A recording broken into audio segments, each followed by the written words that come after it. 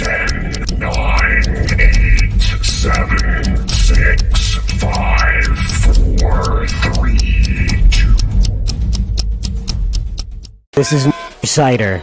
We are abandoning the satellite to the Orca. I repeat, the Orca.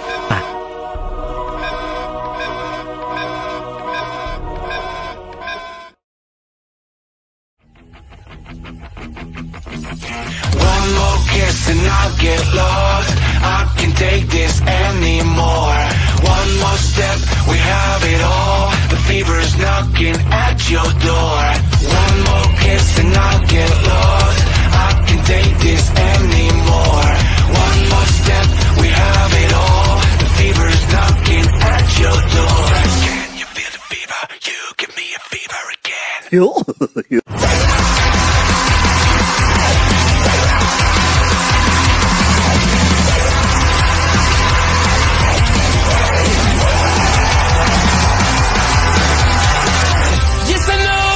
Your game, but I love to be the one who gets played, yeah. There I go and I just fall again. Cause baby I like the way I'm looking good. I like the hell you put me through. I'm chasing after you. Yeah, you feel the fever, you give me a fever. I like the things you make me do. You know how to make me like a fool. The way you smile, the way you move. Can you feel the fever? You give me a fever again. You give me a fever again.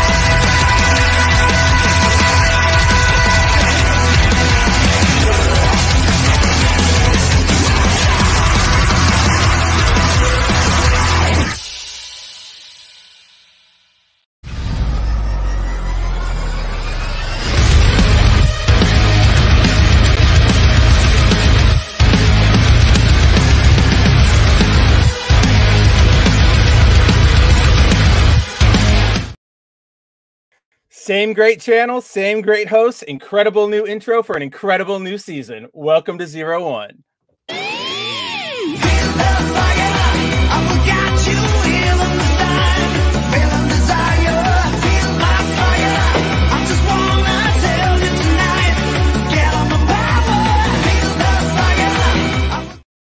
Don't worry, guys. Season 2 is powered solely on the power of...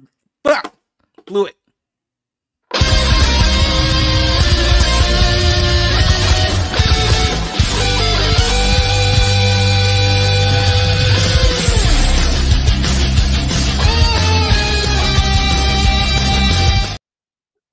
It looks like our own magical Negro just ran out of magic, mate.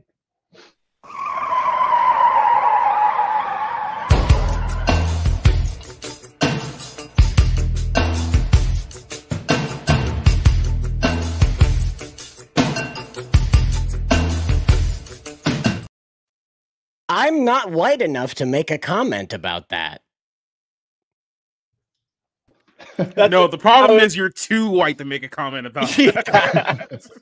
I was literally about to say, like, welcome to the new challenge, which is how fast can we get the show taken down? I did it backwards. Oh my God, Josh. But yes, welcome everyone to season 2 of the 01 show here at Bounding Into Comics.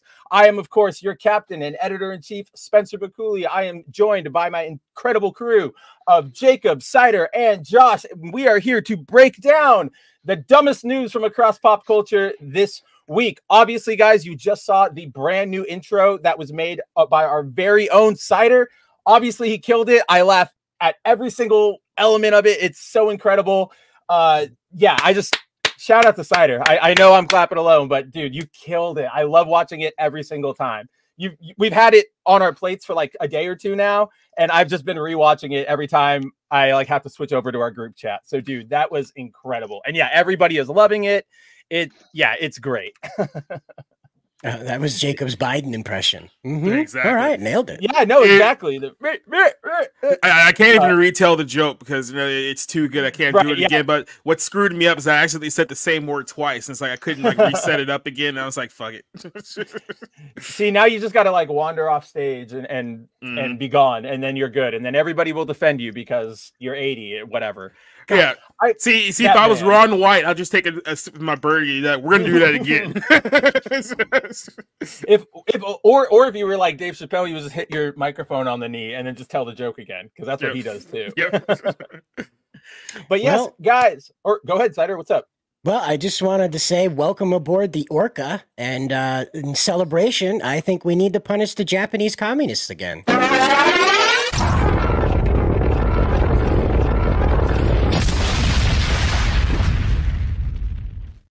It's always going to be two, Japan. It's always going to be two. Exactly. We have to keep our historical tradition until such time as we don't have to anymore. There were so many. I ran into a dead end with that joke. I was like, oh my God, however I try to finish this, I am going to get us all in trouble. It's not going to top a space orca with a laser coming out of its mouth. Okay. That's as soon as the AI spat that out, I was like, yep, that's it. That's the new laser right there. It's so good. I love the ship. So that's the message. Systems. That's the message in this right here. This is Cider. We are abandoning the satellite to the Orca. Get to the Orca. Repeat, get to the Orca. The Orca.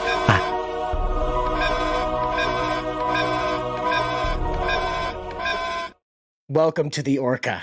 The Orbital Reconnaissance and Combat Array. Orca. It's so cool, guys. Yeah. Welcome to your first independent tokusatsu show, I guess, because you're channeling like Voltes V, you're channeling like Space Captain Harlock. There's a bit of Macross in there. I'm excited for it. I'm so Founding Force 01.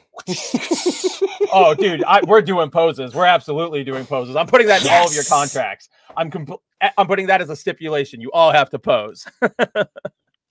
But yeah, guys, we have so much to get through tonight. We have a bunch of dumb business decisions coming out of almost every industry, out of Disney, out of Activision Blizzard, out of Hollywood with a certain film that neither Cider or I can comment on in public unless we want to have our lives destroyed. No, I'm kidding. But yes, we will be getting into all of that tonight. But before we get into those topics, I want to say hello to everybody who's tuned in thus far. Obviously, we had RJ McCready kicking things off tonight with season 2, the SBI battle. What's the word?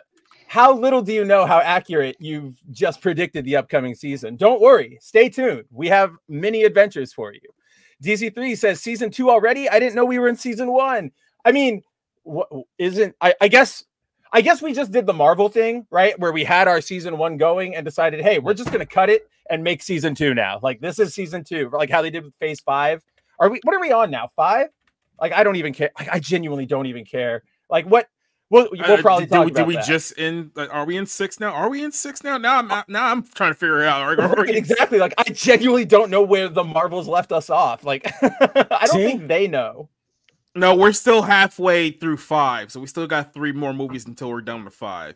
Oh. You know what's insane is it's a fact you always bring up, Jacob, but it's all of these Phase 5, we should be on Phase 7 by now, technically, if everything had worked out for Disney. All of these movies were supposed to come out 2 years ago, and that's not even counting pandemic delays. That's just reshoots and scheduling mess ups and all of that stuff. That's so. I like the way you said that.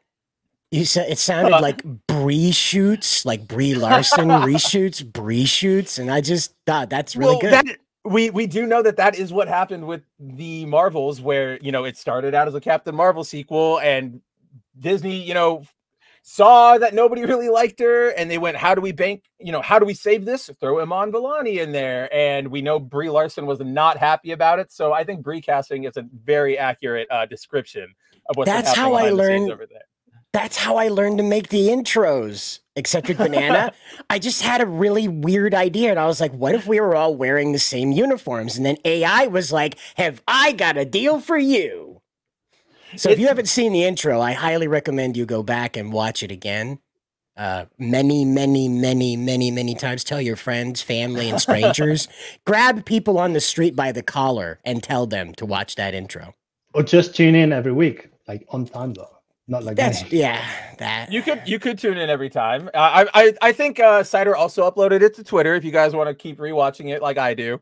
But yeah, I'm genuinely excited for the plans we have for this that Cider and I we talked about like just very briefly, but we're going to expand. It's going to be a lot of fun. Like I'm very, very excited. Let's see. We have Leslie Tarkin in the house. Hail to all you lovely people. Hail to you, Leslie. It's not a show without you in our audience. We all know that. Yes, we got all the compliments on the intro. Hey, it's me in HD. In the words of Dr. Nick Riviera, hey, everybody. Hey, it's me in HD. Welcome back, my friend. Glad to see you here at the start of the show. I know you arrived a little late last time or these last few weeks, so happy to have you as always. Let's see. Yep, we have Eccentric Banana, as Cider was just talking to. Tehillim, shalom, and good to see you all. Shalom, my friend. Always a pleasure, Tehillim. You know that. Always happy to see you in one of the chats. Always happy to talk to you. But we have Meteor Advocate Timon. Hey, yo, Bounding, Spencer, Jacob, Cider, and Josh. Hello, Timon, our other resident Toku expert. I know that. I know that because we talk about it all the time in our on Twitter. Let's see. Who else is in the house right now? We have YouTube me. Hey, buddy. Morning. I know you're down there in Australia. I have no idea what that time conversion is. I think it's like minus hours. I don't even know at this point, but it's clearly morning for you. They're ahead of us. I think it's in the future. 12 it's hours. Thursday morning for YouTube me. Okay. 9 a.m. there. Right. Yeah, because I know like the international dateline goes like down and then like juts out and then cuts back in, and it's like that's not fair. What are we doing here? Abolish time zones. That's my most libertarian take. Yeah, DZ3 says it is AM. Resolute Rebellion. Hey, from Nashville, gentlemen. Hello, Resolute Rebellion. What is going on? I haven't been to Nashville in a long time. This is like a complete side thing, but you just reminded me of it. A lot of people I've been talking to have been talking about how like great Tennessee is, and everybody's visiting Tennessee and Nashville. And I haven't been in a long time, but is Nashville about to get like, what's the word? Texas, right? Like we're all like the Californian expats or whatever moved out of state, and then they, ruined everything over there. Is that what's about to happen? It's a weird dichotomy because so you look at Tennessee as a state, like obviously Memphis and Nashville, like the two super liberal hubs in the entire state. Yeah. But outside of those two cities, the rest of the state's like overwhelmingly red. So unless everyone just dog piles in on like Nashville, they're gonna have a much harder time trying to flip that state than let's say Atlanta for example. So yeah, for sure. You mean Wakanda? God. Well, that's what that rapper T-Pain wanted to change it to. He wanted to change it to T.I. Sorry, I forgot the letter. He walked off and said that Atlanta was Wakanda, and then pretended like he just said like the most profound thing anyone in the world has ever spoken. Like he just told everybody Nelson Mandela's alive. Yep. And then he was like, "Bro, just stop. Just shut up. Like you clearly dropped out at 5th grade. Like clearly." Oh well, apparently. Whoa. Daily Wire ruined Tennessee somehow. Oh, is that where they're? Well, that's where they're based Shapiro out of, and all those guys are. Yeah. East Tennessee is very pretty. It's in my backyard, literally. I love that. Does Tennessee count as the South? Does that technically count as the South? Because I love the. This is not just the other part, but like I love the scenery down there. Like it's all gorgeous. Until you get to Florida and it sucks. Leslie Tarkin is correct. However, there's one difference. It says Nashville is the liberal hub of Tennessee and Memphis is the other one. No, Nashville is the liberal hub of Tennessee and Memphis is the liberal hub of Tennessee where you can get shot. So that's the difference between That is a very important difference to make. It's like the difference between Chicago and Indianapolis, I assume. Yeah. Oh, I don't know. Indianapolis and Chicago might have like equal amounts of drive-bys. Yeah, that's like I was gonna say like that's a militia battle waiting to happen right there. And I don't even know what equal opportunity accessory to murder, huh? In Indiana, I mean, Indianapolis is like Chicago without like the 250,000 gang members. So just roaming gangs of not gangs. Okay. That's great. Yeah, just like roaming, like what do you call them, Cider? Like little mob groups, like from video games, right? Like you go and there's like 4 enemies over there. They're not gonna. It's just Streets of Rage in Indiana. It's just Streets of Rage. That's all it is, dude. Skate or die. Like what is it? What is it? Gary, Indiana is like the worst place in this country. It's like, Double Dragon. Oh god. It's a big trouble. If we're gonna go that far, it's like straight up Big Trouble in Little China. Like that's how what bad the new it is video games should be, right? The new video games for your phone. Not retro gaming's coming back. Retro gaming. Now that retro gaming's coming back, you've got like all these side scrollers that are making a thing. Like you should be like playing Double Dragon, but in like cities. So when you go to like real cities, so when you go to San Diego, you got to dodge poop and homeless people that have needles sticking out of them, not into them, right? So you know. I will offer one pushback on that stereotype, because you got one thing wrong, and I say this as a resident of San Diego. We don't have the need, or a former, or San Diego born or whatever. It's not the needles they use down there. Down there, it's just the open like crack and heroin smoking. Like when I walk down, I'll park. So for those who don't know, in downtown San Diego, there's a sports stadium for the San Diego Padres, and if you are up for walking like a mile or so, you can park for free on the outskirts of downtown and walk in. But if you do, you have to walk through all the throngs of homeless people. And I literally walk by and they're just like, crack pipe going, "Oh, hey, how's it going?" And then like, it's bizarre. Like they'll just blow it in your face. And then you're like, "Are you the governor?" And he's like, "Not right now. A little later, but not right now." Yeah. Honestly. Newsom, that's why Newsom just wants it all to free flow, because he wants to get a piece of it.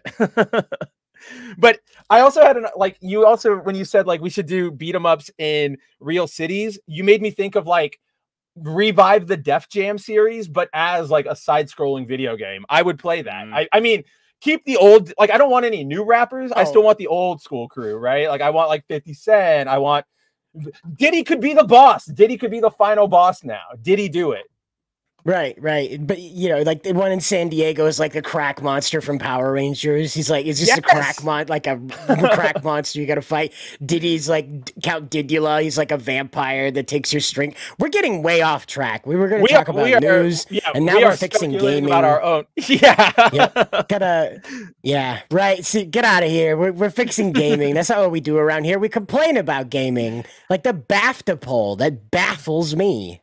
Okay, let's get into this. Was rotten. Before we do, I'm just going to do one comment, because Leslie says, should we start a GoFundMe to raise money to move Spencer out of California? Luckily, Leslie, I am not there anymore. I haven't been there for, like 4 or 5 years now. I long left, but I am in Arizona now, which is a much better step above it, and I can just drive over the border. Oh my God, like, I'm going to complain again because I don't can drive over you. Honestly, at this point, honestly, I went back to San Diego this weekend to see a friend, and gas in Arizona is like $3.59 average, dude. Hold on. Before you give me the number, let me guess, because last time I was there, it was about $2 more expensive than where I am now. So is gas over there probably about $5.60 right now? My friend, my dearest friend, Jacob, that is so optimistic. I literally, the lowest price I had was $5.89, and everything else is like $6 to $7. I hated, like, I felt like I had to go take a mortgage out just to get back home. And I drive a Honda Civic. I'm like, no way. That is a failed state if I've ever seen one at this point. Like, it is. Like, I haven't been back there since 2021, so it was right before they started with the whole like vaccine thing. But I can only like imagine. And then of course, you try to go back there, you get like a rental car, so you can get around and everything, and then you got to pay like how much it takes to fill up an entire tank on that kind of like gas money. Like, oh my God, it's like $70 easy, and that's like a $10. Or a 10-gallon tank, right? $70. That's absolutely bonkers. I have no solutions here. I don't think any of us do, but something has to give, and I need it to give, because that is I should not be paying that much money for gas. No. Like have you like considered that car that runs on fats? Have you tried the fat car? It's like the Schmat cab, but it runs on fats. Have you tried driving the car with your Boston? feet? Apparently that worked for the Flintstones. Yeah, So At this point, I'm ready to like get like a large skateboard and put a sail on it and just like windsurf down. So for reference here, gas over at my local gas station just hit about $3.45 today, and I was like, oh man, it really jumped. Dude, so, I don't get that. But you live right next to the oil state. How does this happen? Here's how it happens, and this is why Kerry Lake do this. No, here's why California's gas is so expensive, and Spencer knows this because he was there. Every single election year, not in every single election year, it seems like every 2 years, there's this thing called a gas tax that they always sneak into every single election, right? You're kidding me. And here's what they do. They always be like, oh, it's only like 5 cents, like 10 cents. It's only a few cents. It's no big deal. And because people are stupid, they just go, oh, it's like about 10 cents. It's no big deal, right? Okay. That's how people have been voting for the last 30 years. So imagine 30 years worth of gas tax piled up to where we are now. What that's are why you California's for with it. It's not air conditioning, clearly. We're fixing the roads. We're gonna fix these roads here in California. What roads it's the desert. What goes wrong with the roads in the desert? Yeah. When I was still living in San Diego 5 years ago, there was a pothole right next to my apartment that really messed up my girlfriend at the time. Like, she hit it really bad one time and it screwed up her bumper. Yeah. It is still there. Like, I drove by the spot today. It is still there. I do not know what they are spending all that money on. But it also gets worse because, so what they'll do is they'll go, okay, gas tax, 5 cents for 5 years. And everybody goes, okay, there's a limit. There's not that much. When those 5 years come up, they go, oh, here's another gas tax for 10 cents. Oh, it's just 5 cents more, right, guys? Like, so we'll do 10 cents for 5 years. And then people go, 5 more cents. Okay. And it's just like Jacob was saying, like, they're stupid. So they get used to it in increments. Because nobody says that. Nobody says, this money's starting to pile up a little bit here. It's just like, oh, 5 cents. No, it's no big deal. It's got to be like a couple dollars at this point now that is on our gas tax. Like, it is really, it's at least $3 at this point. Do you think? Yeah, it's got to be a couple. You think? To answer Leslie's point, I'm old enough to remember, I think it was either 2000 or 2001, somewhere in that time period, where gas in California hit $2 a gallon for the first time ever. Remember that. And everybody was flipping out. Yeah, he was like, we're going everywhere. Get the jugs. Like, we have to get it. That was like an amazing like month or two. Yeah. And now it's triple. And now it's triple.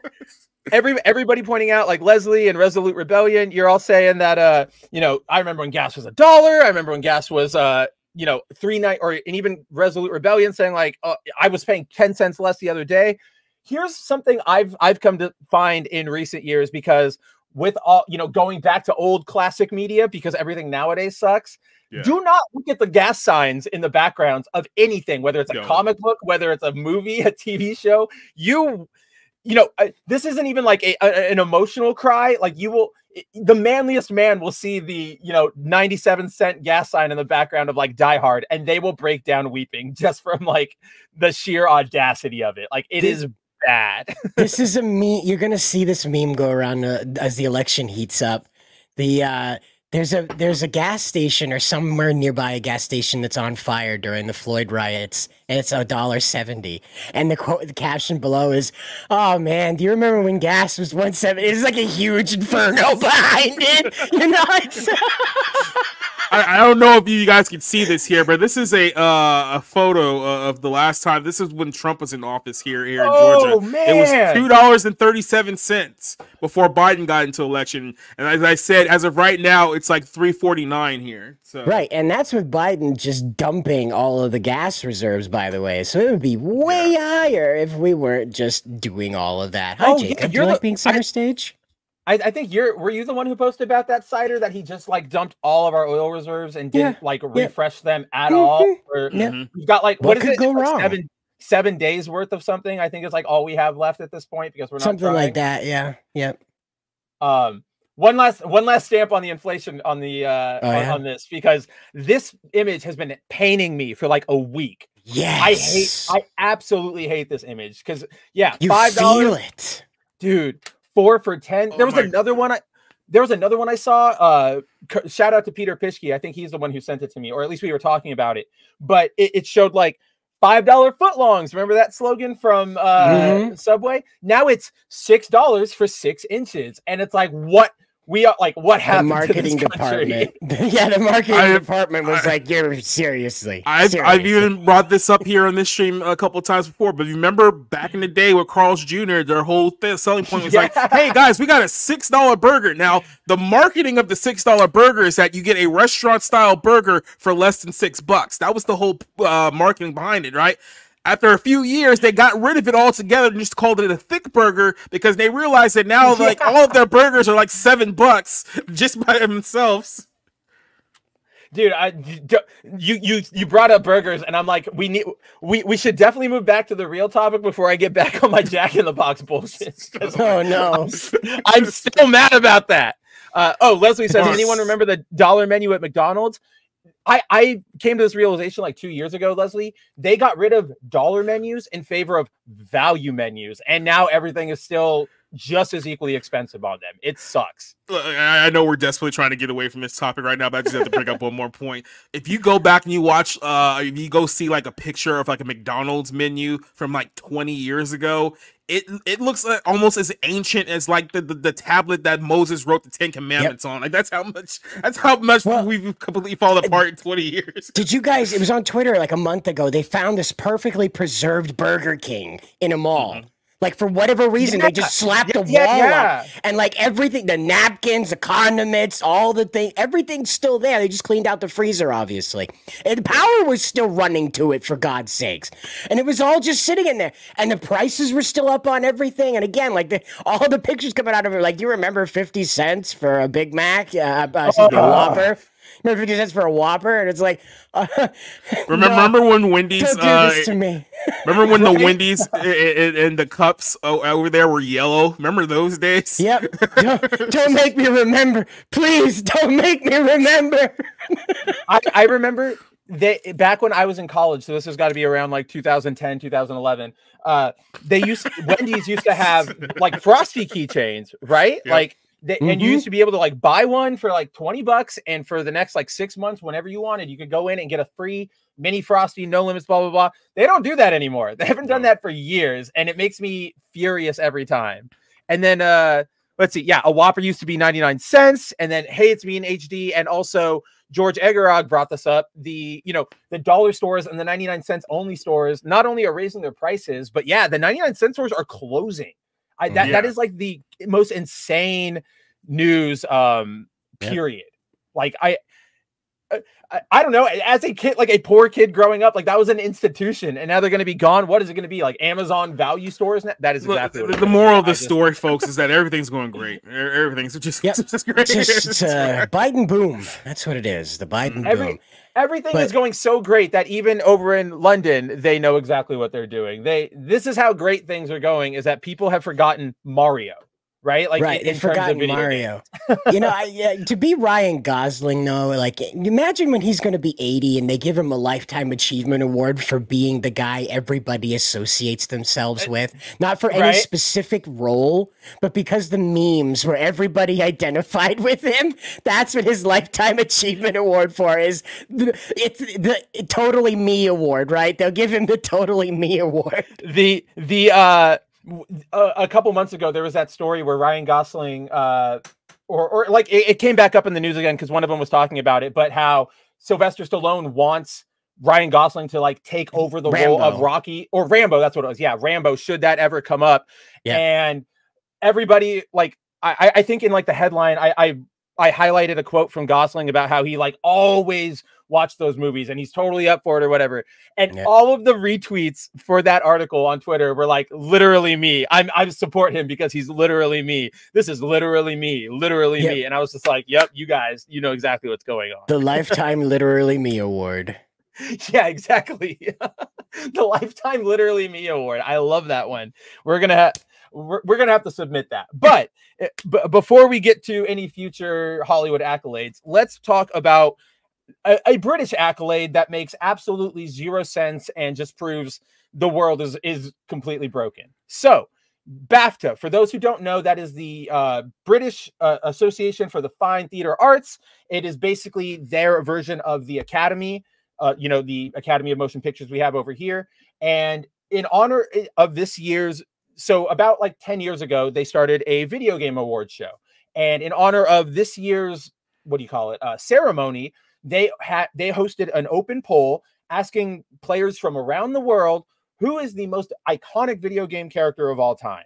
So their methodology was basically, here's an open form, write in the name of the character, write in the name of the video game, and I think like a reason why they're iconic, something like that. And in the end, they tallied votes from only 4,000 individuals across the world. So that's something to really keep in mind, because as we get into this, I've gotten a lot of pushback from people saying, oh, this is a British only list, that's why she's up there. Or, oh, this is worldwide and it's so many people. And it's like, guys, always check the methodology, because it will often show you that there's nothing going on here. Like it's all fluffed up. So yes, as Cider has brought up here, this is just this is how insane this list is. So the number one most popular iconic video game character of all time was, or as voted by 4,000 people, Lara Croft of Tomb Raider. Now, as who brought it up here? Yeah, DZ3 says, I would say Lara Croft is top 20, but the most iconic, as much as I love Lara, yeah, no. And I think that's sort of the general sentiment from video game players across the spectrum is, yeah, of course, everybody knows Lara Croft. Maybe not the newer Lara Crofts, but we all know the classic ones, because she's been, video game sex symbol for a while. She's just always been around. Make sure to include both versions. So that's like, no. Like letting you know that it's both. If you vote Tomb Raider, Lara Croft, or whatever, no, you're voting for both Lara. You're not voting for the original one. You're voting for our new strong protagonist one. Oh, keep that in mind, Josh, because once we get to the end of like the list, I have a thought that really links back to that. But then, yeah, from there we have at number 2 is Mario, who honestly, again, not even a bias thing. It's just like a fact. Everybody knows Mario when it comes to video games. You say video games, they'll probably think of Mario. Like I see the jump listings on the side. Right, the jump man. So like, look, go, Josh. Hold on. Just look and do like this is, take this thing and just make it a test, right? Go, regardless of how old you are, go and ask your mom, show her 2 pictures, Mario and Lara Croft, and ask her, okay, which one do you actually recognize? Tell me the name of this character. I mean, just on face value, I don't know who the other one is. Like, honestly. Just on face value, maybe I'm out of touch. You guys can correct me here. Who has sold more video game units in their history? Lara Croft or Mario? Right. Lara Croft or Sonic? Yeah, Lara Croft or Pikachu? Lara Croft or Pac-Man? It's like, what metric are we using to judge this? There is literally, it's just, did a person put write this character in? Like, I look at that right side of characters, Mario, Sonic, Pac-Man. If you were to like pull me off the top of my head, that would be my pick for the top 3. Because no, they're 2, 4, and 6. What the hell? It's like someone gave you the answer to a test, but they didn't give you the question. So it's just like, but really, if you think about the British driving on the wrong side of the road, maybe they got the ones side wrong. So like Mario is number 1, Sonic is number 2, Pac-Man's number 3. Number 4 belongs to Master Chief, and maybe that's how it goes. Because the British, they drive on the wrong side of the road. Maybe that's what happened. That makes more sense. Yeah, instead of going from like, what is it, right to left, like you do with manga, it's just you go from right to left, top to bottom with the British. So what's happening in the UK is because they're so used to getting stabbed, they just fantasize with characters who have guns. This is what's going on. I feel like Mario doesn't have a gun, but he stomps on brown things. So. It's all culture wars. But yeah, like to that point. Number 3, Agent 47. Shut the hell up. I'm sorry. No. Like, he probably doesn't even really belong on this list. Just bald guy. Very iconic. Very much. You show that to a person and they'll go, James Bond, maybe? Because he's just an assassin in a suit. Like, get out of my face. Like, I'm sorry. That if you just show the agent, if you just show the thing, let me just Hitman poster. Hitman cover. Hold on. If you just show him I know which one you're pulling up. Yeah. Because he's just got the gun in his hand. He doesn't even look like an assassin. He just kind of looks like it's some, like, here. Like, you just take a look at that. That's not James Bond. That's not even anything. That's like some advertisement for some Chinese movie. You know? Oh my God. That is way better than I was even going to say. It's like some Chinese movie, you know? It does look like some... No, you are 100% on point. Like, that is an amazing comparison. Because I was just going to say, he looks like the mid-boss goon in like a Jason Statham movie. Yeah. Right? Who like has an extended... Like, he'll show up in the beginning and like the background. Then he'll have an extended fight scene. But he still doesn't really talk or anything. He's just there. That's what he reminds me of. Or like Josh Brolin in the Old Boy remake, which nobody wants to be the guy that's usually in gay porn, but for whatever reason, his agent got him into this position. Yeah, right. You know, yeah. No, yeah. His agent got him like the you're talking about. Yep. Meteor Advocate Timon says Jason Statham the game. Yeah, right. I would play that so hard. Jason's there. Everybody can make fun of me. I know Jacob is probably going to like not allow me to talk about movies anymore. But one of my favorite action moments in any movie is, I believe it's the second Transporter movie where he has the fight with the fire hose and he like kicks the fire hose up and then like slings it in the guy's face and it bounces off. Oh, it's like the coolest, dumbest like shonen move, and I love it so much. Is that the one where he's sliding around on the oil? Like with the skates, or no, that's Argyle. That's Argyle. That's another terrible movie that he's talking about. Oh no, he didn't have things on his feet. That's right. He was just sliding around, like they had shoes on or whatever. Yeah, there's that, and then in Argyle, there's a full on. They do a scene like that where the entire floor gets covered with oil. Apparently, that's literally what they treat it like in Argyle. Guys, we've talked about it before, and we don't really have time to bring it up. But go look up the Argyle scene with who is it again? It's Bryce Dallas Howard and Sam Rockwell.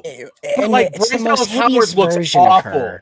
They made her really bad. They made her look like Jillian Bell towards the end of the movie, and I was like, "Oh my God, this looks." Oh, the bike pedals. That's right, the bike pedals. That was the difference. That's what it was. They acted like cleats. It was bike pedals. That's right. Which made at least there's some like ingenuity there, something unique. In Argyle, it's literally like, oh, I'm just gonna skate on my like normal ice is oil and start doing this. It's really, really, really dumb, and it makes me sad because. Once, like Bryce Dallas Howard's really attractive, and she looks like Jillian Bell, and I don't know how you pull that off. It's wonderful. They had to digitally flatten it down for all the posters for Jurassic Park. It's pretty great. And it makes me so mad. It really makes me so mad because of all the reasons for dinosaurs to chase a woman, through the jungle. That would be like a good meal is top of the list. Right. But yeah, guys, from there we have the Donkosaurus. That's right. The Donkosaurus. Can we get what do you call it? Like Zords or Mecha, and one of them is the Donkosaurus. Like that should be your Morphers. Let's see. Yeah, so then from there, guys, we have at number 4, we have Sonic the Hedgehog, which makes sense. We all know Sonic the Hedgehog. What? I'm sorry. I just imagine a twerking Megazord. I can't. Sonic sound clap attack. Right. The Yellow Ranger in this series is very ratchet. So I mean, it's like exactly breaking cases, sick beat.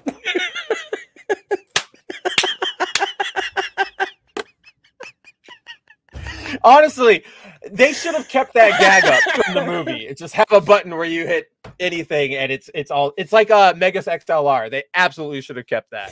My milk trucks bring all the dinos to the yard.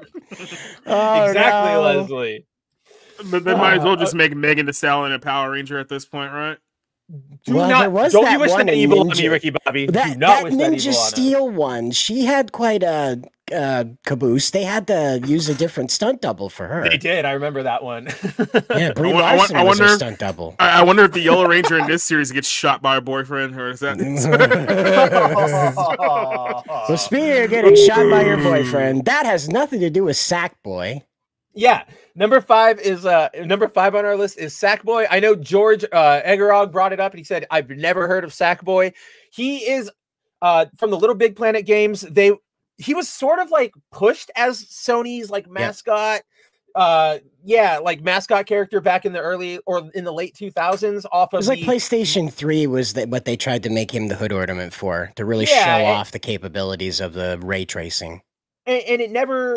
The game. So if you haven't played them, Little Big Planets are essentially very casualized platformers that are more about experiencing like what the world can throw in front of you and how it can be built rather than outright challenge. So they're fun.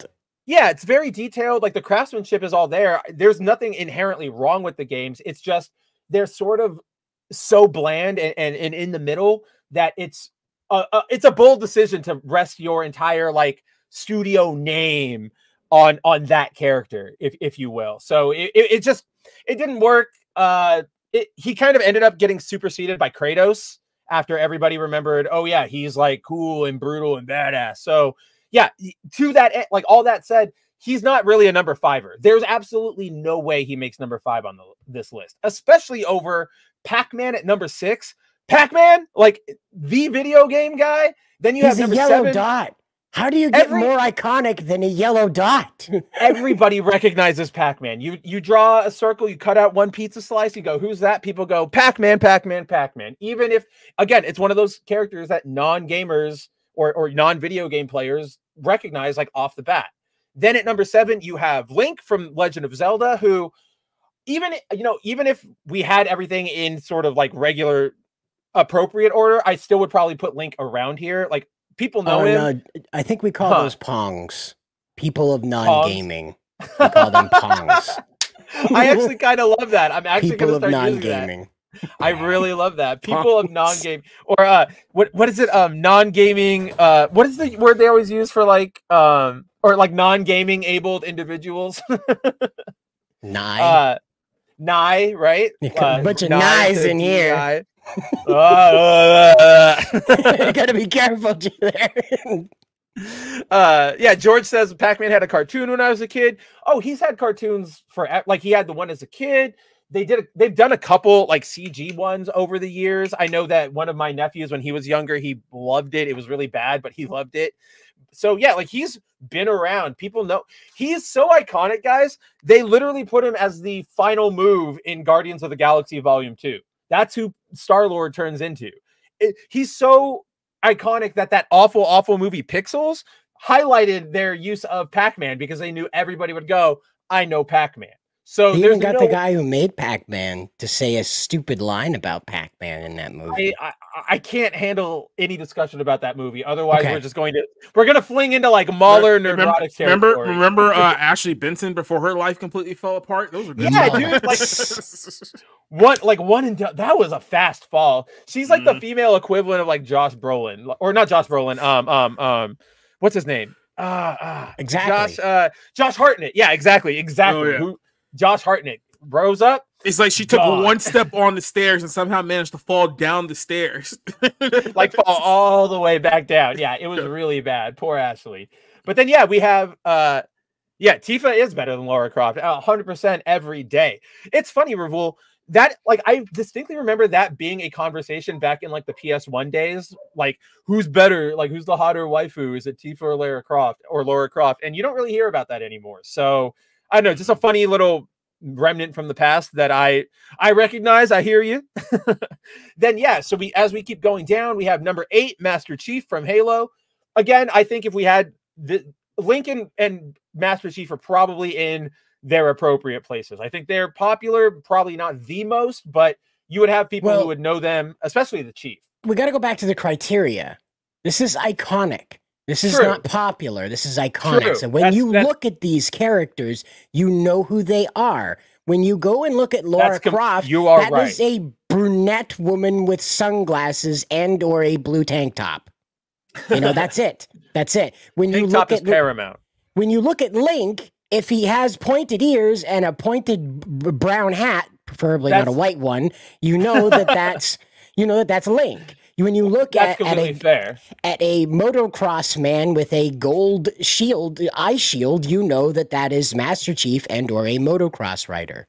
When you look at Kratos and you see a Greek man with a very strange tattoo, you know that this is Kratos. When you look at Shadowheart, that's a weird, random Raid Shadow Legends character.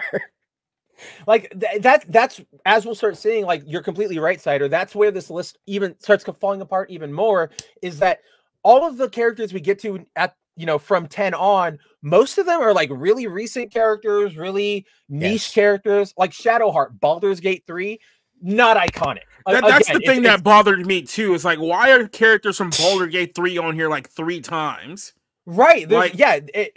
It's completely, that was one of the things where I was like, this makes no sense. It makes no sense. They're biased to Baldur's Gate because it's literally just the thing that came out. Like, that's literally why. It's the one where you can boink bears. That's why. The British and bears. Progressive champion game. I didn't know Muslims play Baldur's Gate 3. That's weird. Now you know, right? Apparently they're down with Shadowheart too. Yeah, exactly. I was gonna say, hit me with the technical problems. Please stand by. Right back. The please stand by. That's what I was trying to think of. Yeah.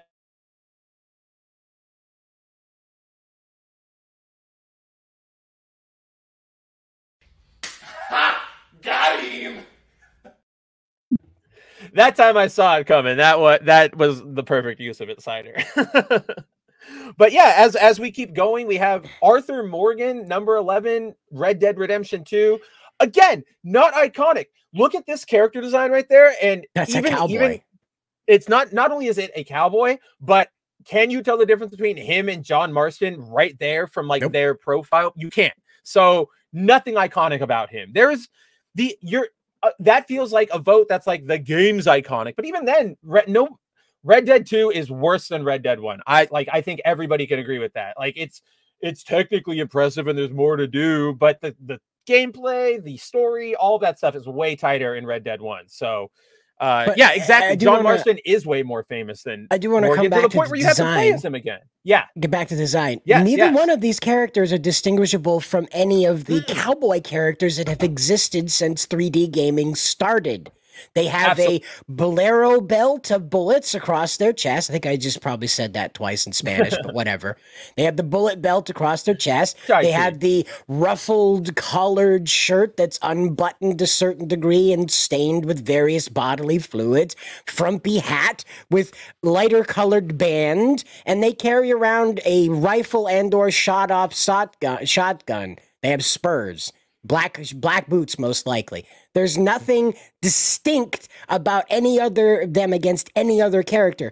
Like, when you give a character a white hat, they immediately stand out from every other cowboy in existence. That's why they did it in the movie, so you knew who the good guy was, because he had the white hat. And the bad guy had the black hat because he was the bad guy. Even more to your point, Cider, is that out of all the characters that are on this list, Arthur Morgan and John, like the Red Dead characters, they are meant to be sort of generic because you're supposed to dress them up how you like, right? Like there is no set design. You go, it's true. Do you want a blue cowboy hat? Do you want a bowl hat? Do you want your bolero, or do you want what do you call it? Like a bolo tie? Like everybody's John Marston looks or Arthur looks different from everybody else's. So there's all you're saying here is cowboy. Like you are completely on the nose. He is just cowboy design, and I'm standing by my theory that he just got picked because it's recent. And but somehow then we get to that's better than Pikachu. That's more recognizable than Pikachu. Pikachu does not sit down here. Pikachu goes top 3. Freaking Z. Like, again, these are iconic characters. You show somebody a Pikachu, even if they don't know it's Pikachu, they know, like, oh, that's the Pokemon. That's Pokemon. Like, I understand what that is. Or it's, it's anime. People can, associate with it. Even back in the day when it was like brand new, right? Like when we were growing up, me, Cider, Jacob, Josh, adults in our lives, even if they didn't know what it was, they'd be like, oh yeah, that's the Pokemons, right? Like to go super stereotypical and hacky, like, oh yeah, that's the Pokemans. Like it was always like that, even though they didn't know who it was. So this is just a crime in and of itself. Spencer, and you know this yourself, like you don't even have to like nail Pikachu. You could just do yellow circle and 2 yellow pointy top things, and people are like, oh, that's Pikachu. That's how iconic 1000%. That is. It's like white guy with red hat is either Trump supporter or Mario. It's a 50-50 shot, okay? Mustache or not. It depends. Are you in Brooklyn or are you in the south side of Chicago at 3 a.m. going to go get a sandwich? That's right. Yeah. The Smollett, good one. This is Mario country. This is Mario. This is a Mario country.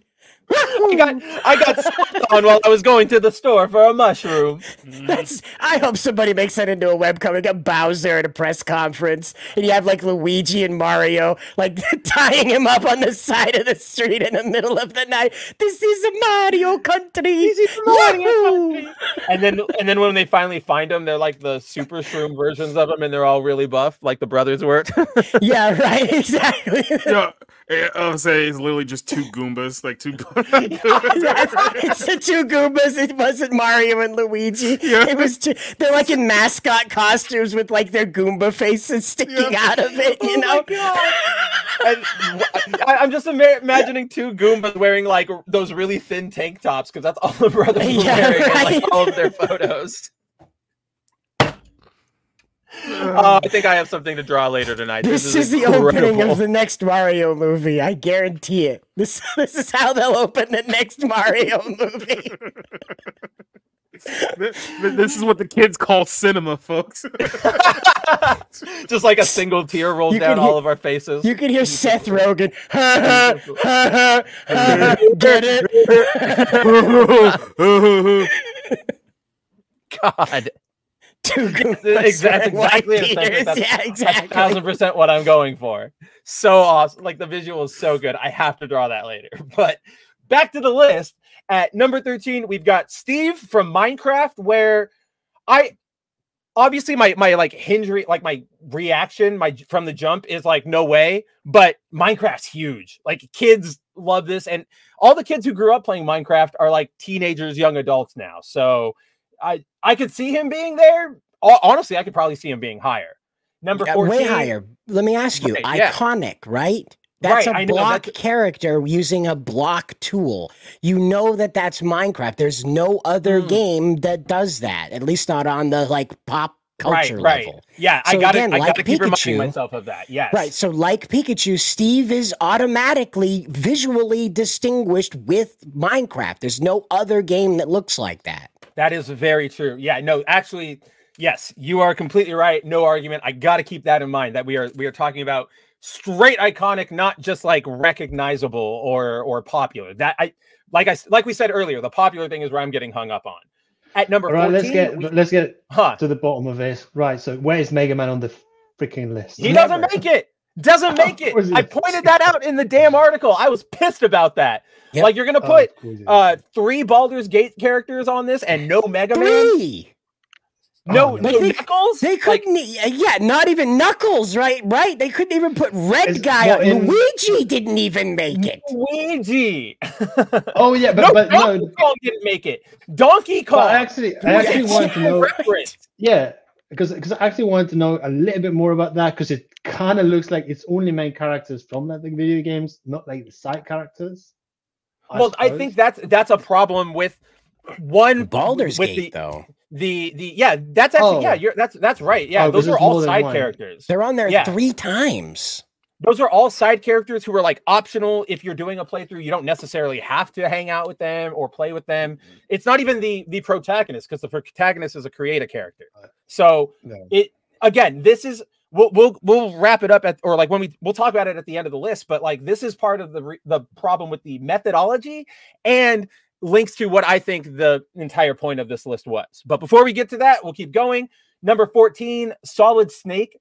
Keeping in mind Cider's like his iconic criteria, right? I don't even know if he would make this list under that, because like we know who Solid Snake is as game like enthusiasts, but generic mullet man with bandana kind of feels like. People would go G.I. Joe first. No, people would go G.I. Joe first, especially here in the U.S. They would go G.I. Joe first. They would think that's Storm Shadow or like Snake Eyes without his mask. Yeah, you're totally right. Or they would go, if they were older, they would go for Kurt Russell because that's his inspiration. Yeah. But you would immediately go like, oh, that's Kurt Russell from Escape from New York, Escape from L.A., yada yada. So on. If he had the eye patch, if you were dealing with Big Boss and not Snake. Yes. Oh, 100%. So as much as I love Snake and MGS is like one of my favorite game series of all time, I don't know if he ranks. Crash at 15, maybe. This is I'll throw this to you, Josh, because this is something I've been noticing in our replies and stuff. Like, was Crash bigger in the UK? Like, was it that huge of a thing out there? Look, so I played on the PS1 and I played the third one. So I didn't even play the first or the second one. I just played the third. Right, a friend of mine had it, and I was like, oh, Crash is like huge. I was like a Mario player more than anything. Yeah. But it's like, even though, like in hindsight, because I bought the collection whenever it was that it came out, like recently, 2016, 2017, whenever it was, and I was this is great games. Like how is this not iconic? And when the character was not announced for Smash, I was like, that was that kind of seals the deal, right? If you're not in Smash, which to all of our points, really legit. I mean, to all of our points, right? Steve's in Smash, Pikachu's in Smash, Cloud is going to be in Smash. When he's number 16. If you're in Smash, right? Like, you're on the list.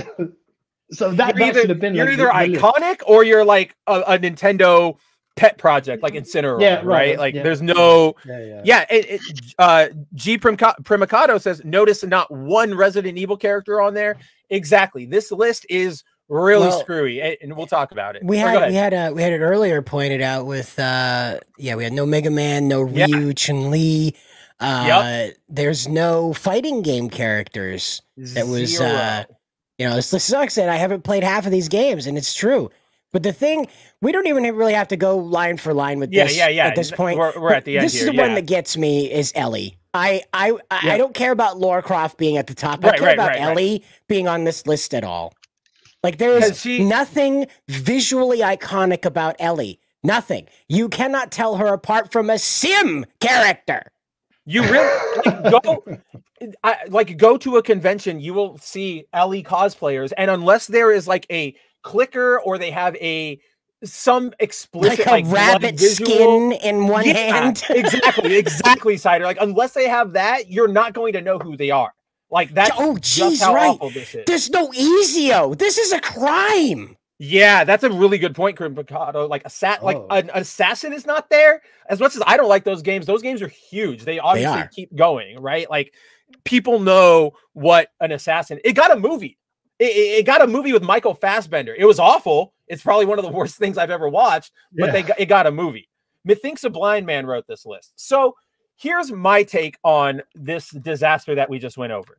I think that on one hand, it shows that the respondent, anybody who responds to a BAFTA poll, like a big poll like this, doesn't really. There's probably a handful. Right, exactly. Like, there's probably a handful of people who did for laughs, but it's probably mostly just social media users, people who know the Discord, all that sort of stupid stuff. That's why it's all more recent characters. I don't think that's one of my problems with this list, is that it only pulled 4,000 people, because I know off the top of my head, where is the slime from Dragon Quest? Where is Mega Man, Ryu, Chun-Li? Let me push back just a real Sub-Zero. Are we sure that these are like actual people? Like, are we sure that? No, I'm not talking about the Biden voters. I don't mean in the context of are these people bots. I mean, if you actually voted for like Lara Croft, are you actually a human being? Like, no, that's NPC programming come to life. But sort of to that end, so this is where I'm gonna start leaning into pure speculation. What I'm gonna put on my tinfoil hat, because what this list signaled to me is there is now for some reason, or how do I put this? They voted like Lara Croft is put #1 on this list because they're trying to revise history. Where, you know, for years we had Lara Croft is sexist, Lara Croft is awful, nobody should look like this. Get her off of our screens. And then after that all died down, recent years have seen people go, oh, you know what? Lara Croft is cool. Tomb Raider Remastered comes out and she looks the same as she used to, and everybody goes, yeah, never mind, we like this character. Yeah. It's the sexy character cycle of the mainstream press, mainstream audience, right? We've seen it with Bayonetta. We're starting to see it with Stellar Blade. She wasn't even on this list. Yeah, no, Bayo wasn't on here. 2B wasn't on here. Like I honestly would have put 2B on here at like 20 at minimum, because people know who 2B is. You're right. But whenever any game comes out with a sexy female protagonist, it always starts with, this is gross, this is disgusting, you're all misogynists, to over time, as people start ignoring that argument, they start trying to reclaim that character and go, oh, no, that character being sexy is good. It's just bad the way you're looking at her. She shouldn't be looked at like men. It's just the male gaze. It is literally that, Josh. Like Ash Parrish of The Verge, who, as you all might remember, just a couple weeks ago wrote that awful Cabrutus hit piece on Sweet Baby Ink Detected, where she admitted, I'm not going to, provide the full story because it torpedoes my narrative. She was on Twitter like last weekend talking about, oh no, Bayonetta is totally for women. Like she's so empowering and sexy. And it's like, you guys didn't say this at the beginning. Like, get the hell out of my face. Bayona Rad is actually bringing up Joanna Dark. So it's like from the Perfect Dark. Joanna Dark. It's also, I don't know if Samus. It's more iconic than Lara Croft, but at least just bring her in. Well, and the eccentric banana brings up a very important character, is Carmen Santiago. Carmen Sandiego's little-known car insurance saleswoman cousin. Very important. 15 minutes or less with Carmen Santiago can save you a bunch on car insurance. Remember when they took down Aaron Esurance because Esurance found out that like everybody was drawing inappropriate pictures of her? Yeah, that was like a real quick one where they were like, "Why did we get the busty saleswoman again? Like, who thought that was a good idea?" Yeah, like, and a cartoon one? No. We've got to go. We've got to get a human. well, Eccentric Banana is also bringing up Samus, and I'm like, bro, Samus too. Remember, like at the ending of the first game when she actually takes off her clothes and is like, the armor, and she's like wearing like well, depending on how you did, she's wearing like a bikini or whatever. Like, so progressive in the 80s or whatever. And then over time it became, oh, this is disgusting. Gamers only wanted to see her naked, and now it's she's the best, whatever. She's a female icon. So I think that's what's happening with Tomb Raider now. They with the release of Tomb Raider Remastered last year, and everybody going, yeah, we don't really care about all your arguments. We like this Lara Croft, and we're going to support it. Now they're trying to do the shout out to everybody over at the Dick's division, comics division, Culture Casino, all those guys. They're trying to do the Jennifer Lawrence thing, the Jennifer Lawrence Award, where they go, oh, no. We were always first here to herald how great Lara Croft was. We've always been recognizing her, when in reality, it's like, no, you absolutely weren't. So to me, I feel like it's a narrative game. We did get some news about Tomb Raider going forward. Lara Croft's iconic profession will no longer be such. Apparently, the Tomb Raider will no longer be raiding tombs, and instead now raiding the truth. Yeah, so if you guys didn't catch this, I just published an article on it. Tomb Raider Chronicles broke the news yesterday. So there is a new tabletop RPG coming out, Tomb Raider Shadows of the Truth. And the game is essentially a Tomb Raider themed D&D. You have character classes, you go on adventures, and because of the setting, obviously, and the source material, the core element of the game is going out and exploring the world and raiding tombs, if you will. So obviously, we all know that in recent years, we've had all the discourses about, Indiana Jones, Lara Croft taking artifacts. Do we give them back? Blah, blah, blah, blah, blah, blah, blah, blah, blah, blah. In service of that discourse, the tabletop RPG book explicitly has a section where they confirm that, like, Crystal Dynamics, the developer that currently owns, but is in charge of the franchise, they're actively working to sort of make up for the game's quote colonialist past.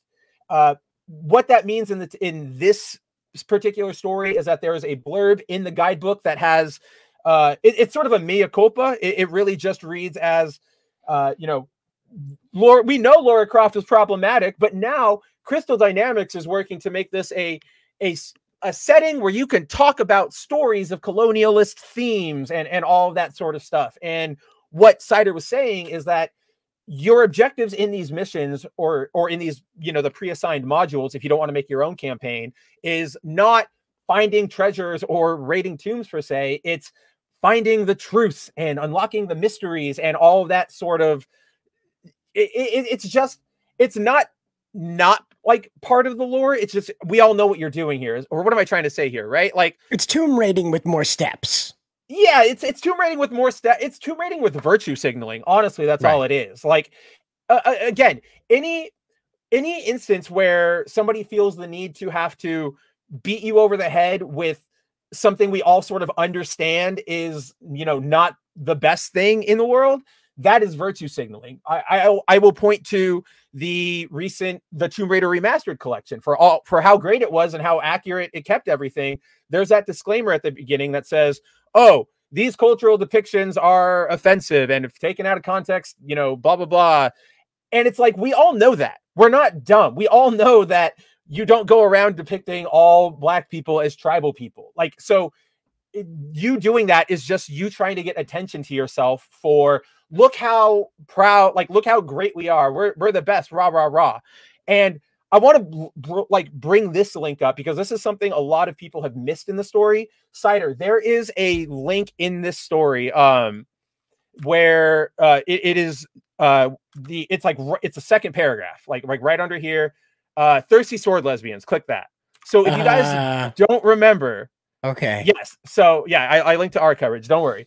All right, so you got me there. The Tomb Raider game is being made by this company called Evil Hat Productions, and they are an independent tabletop RPG publishing company. They, if you guys don't know their regular wares, you might recognize them from this game, Thirsty Sword Lesbians, where it is the most like I haven't even been like, it took me forever to even try and find a word to describe it in my article because it's just like bear with me, folks. It's screw you, mom and dad, like incarnate the book, right? Like I'm trying too hard to rebel. If you go check out the coverage, it's all about, this is a queer love story game, not for you gross transphobes and TERFs. And if you don't like our book, don't buy our game. Or like, if you don't like our politics, don't buy our game. Like, it's super combative. For, like, I'm just gonna reason. Not buy it because it looks horrible. How about it? That? Looks awful. It looks really bad. That just. I feel insulted looking at this. Like you see, when you walk by like street art and you just want to find the person that did it and just say, no, I did not give you permission to do that to my eyes. Yeah, it's bad. Hold on. Just to make it clear, what is that I'm looking at? Is that 2 men, 2 lesbians, 2 women? What is it? Those are 2 women. I think just depending on how you roll, Josh, it could be a man, it could be a woman. That is actually no, I wouldn't want to. Are you sure they're not just 2 drag queens? Because I thought that. They actually might be. They actually might be like, yeah, they actually might be considering every descriptor for this game because it is literally just like I'm doing this intentionally to make you angry, and the one on the left.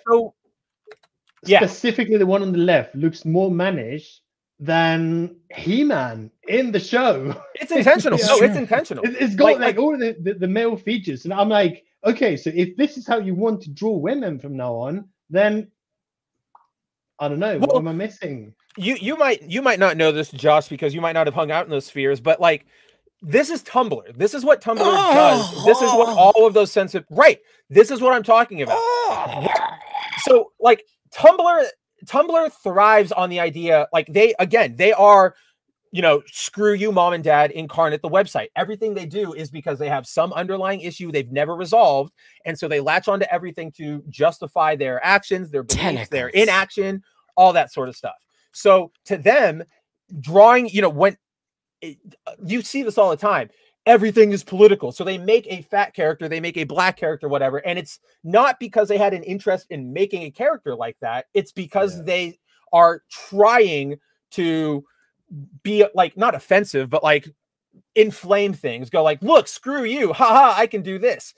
As you like, again, guys, go check out this article. As you go through their like guidebook, it's all Tumblr rhetoric about, you know, like Slider had up a second ago, like consent and don't bully people. Like it is just awful. Like it is so bad. It is the worst hilarious stereotypes of neo-progressivism that you could possibly imagine. And so that's who's producing this Tomb Raider game. Like Top Evil Hat Productions is making the Tomb Raider game after making Thirsty Sword Lesbian. So that's where we're getting at this point, right? Like you can't have everything has to like I'm not saying anything profound here. We see it in all of our media. It's just everything has to apologize for the past, treat its players or its customer base like children, and so on and so forth. And it's just insulting.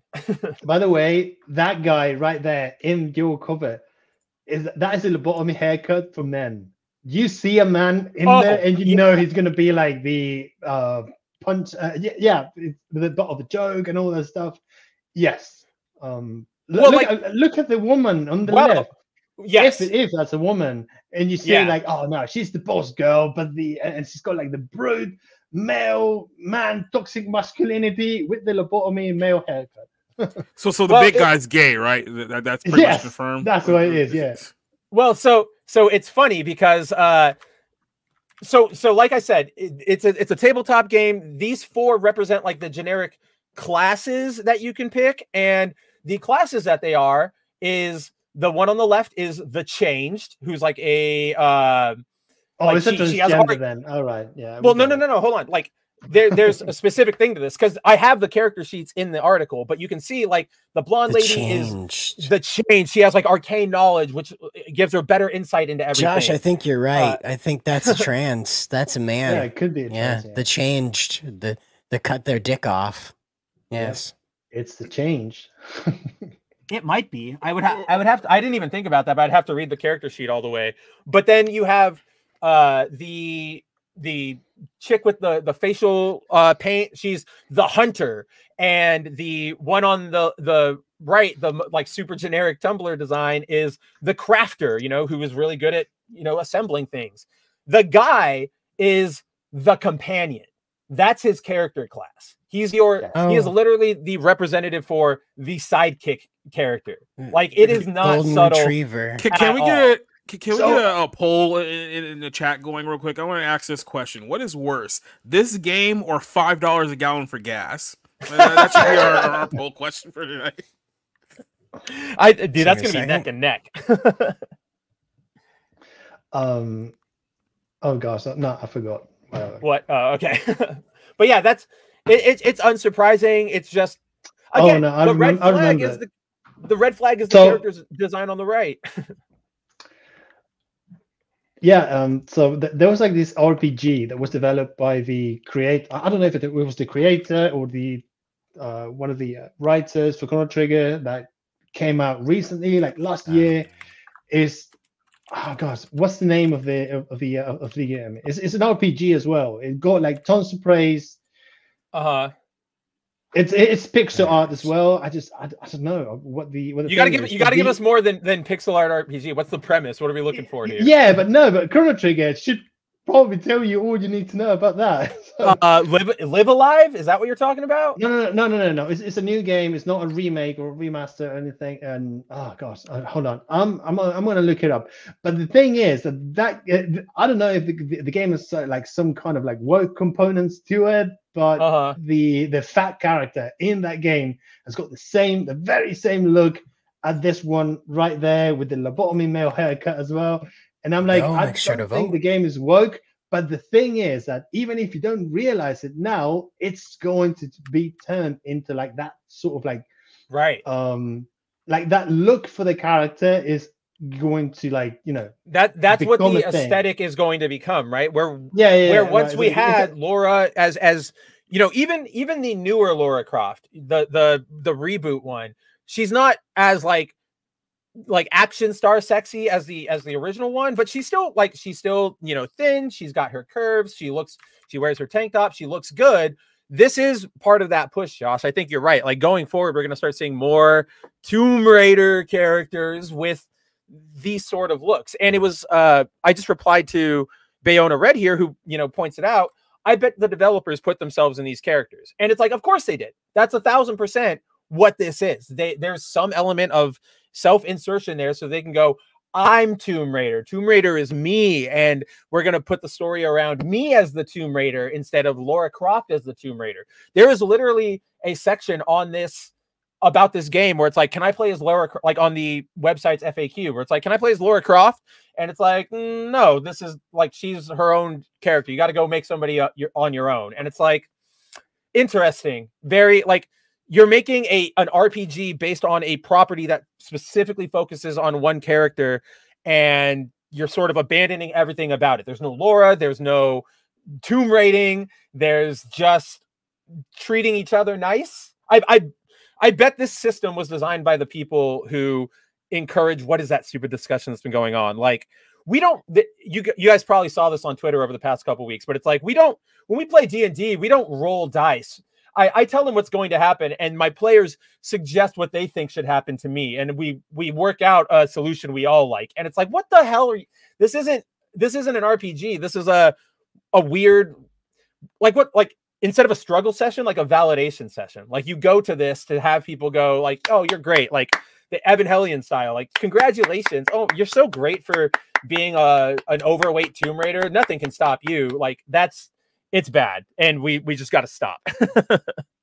But this is what we do now. We empower people instead of just telling people that they stink or they don't do a good job. And we just give them a hug and empower them like even more. It's like the whole the discourse this week about that WWE announcer who was crying during WrestleMania when she made the announcement. What was up with that?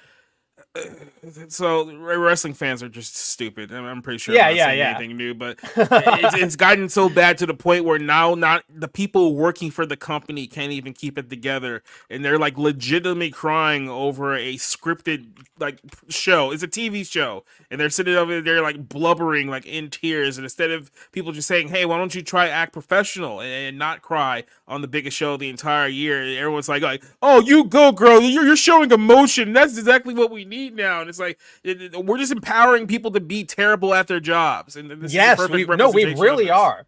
Like, not only do we like encourage them and be like, oh yeah, you're great, but then more often than not, we promote them. Like, she's probably going to be a regular announcer now, and I think upward, baby. Right, exactly. Like, let's go. You know, what is it? Jacob and I's favorite, like mine and Jacob's favorite thing in the world, the Rick and Morty pipeline. Like, that is the exact, you know, fail out of freaking Jimmy Kimmel Live, and here, write the Avengers movie. Like, what did we do here? Oh no! What? Of course you're going to go exploring ancient caves with uneven floors and steep drops with Oscar Vorf's hold on. Yeah. Wait, which one is it? Scroll up. Which character is that? Is that the Black? Of course it is. Because of course it is. Because of course it is. God. Both of them. Presentation. Both of them. Good night, everybody. Yeah, seriously, like, what do we do here? Check out mountingintocomics.com. Society reviews, Cider Height. Josh, yeah, good night. What happened, and why did it happen twice? Yeah, right. They unironically put Tink Tink in the game.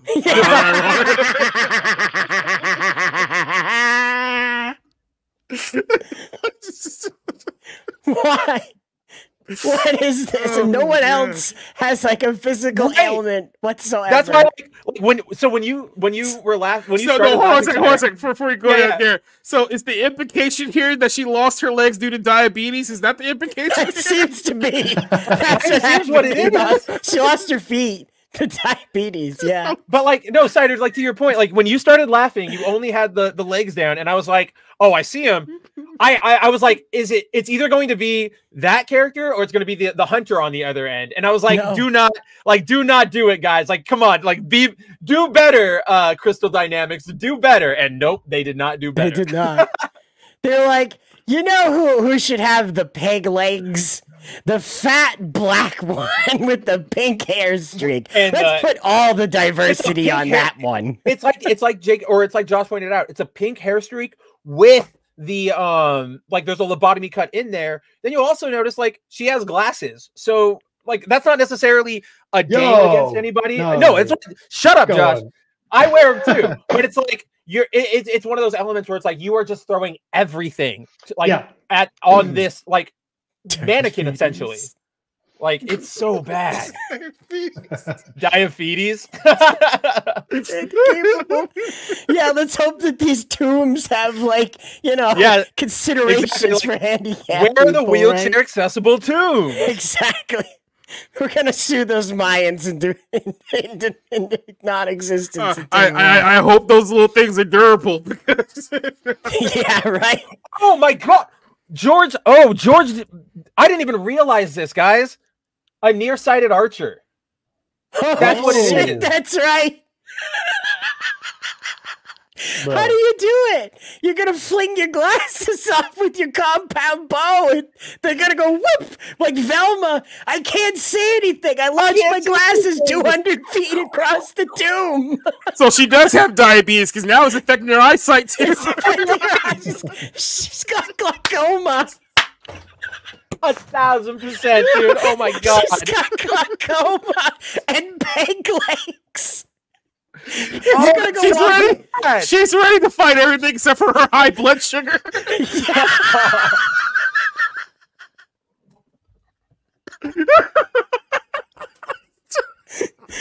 When it's adventure time or dinner time, you know who to call.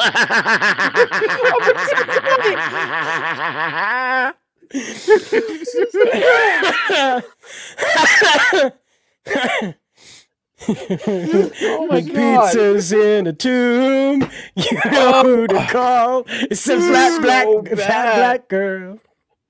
And it's like, oh, well, I had another point, but now I totally forget what it is. Oh, yeah, like, and again, like, this isn't even like D&D, right? Where you can realistically say like, oh yeah, I'm blind as an archer, but I have a spell that gives me like perfect, like this is supposed to be the real world. This is supposed to be like happening right outside our doors. So good luck. You remember like when Angelina Jolie was in the movie, they like filmed like these wet stone surfaces. I don't think these metal hooks are going to do too well on that surface, particularly with the center of gravity shifting the way it does on a person. Well, what if she has to like walk on like mud or quicksand or something? It's like done.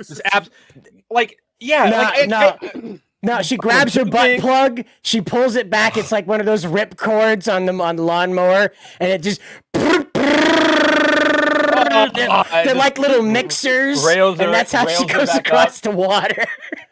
She is a crafter. Like, that's her entire thing. Like, that's another thing, is that character class, its entire point is like, I can make things, I can makeshift things to help me in my adventure. Like, it's... Hey, look, if she was in the new Jumanji movie... If she was in the new Jumanji movie as the black character that couldn't eat cake, it would make perfect sense. Oh my God, that would be so funny.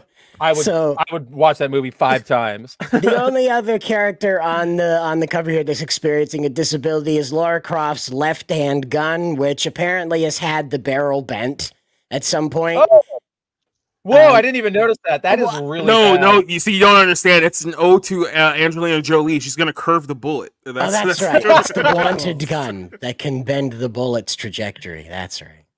I also noticed that she's doing trigger discipline here, which is counterintuitive. Like, great. Always remember your trigger discipline. It's very important. But like, if you're trying to communicate, this is Lara Croft Tomb Raider on an adventure, she's probably not like posing like. Well, so all right, just one thing, right? So you were talking about that, and you were talking about fingers, and I'm like looking at the whole picture here, and it kind of looks like it was made in AI. Like nobody was involved in it. Because look at the fingers of the fat guy. You know, it's just kind of like crossing his arms, and then like the pinky, it's like twisting in a weird way.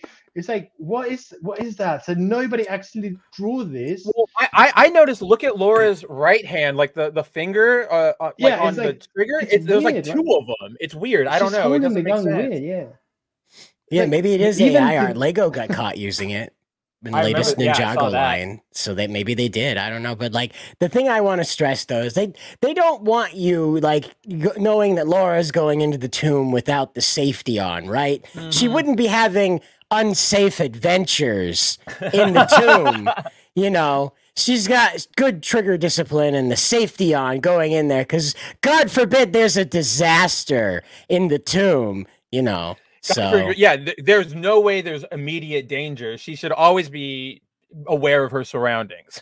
Yeah, exactly. Yeah. Bayona saw it too. Yeah, that's a good question. We would have to look into it. I would not be surprised. Let's just put it that way. Like, thanks, Rust.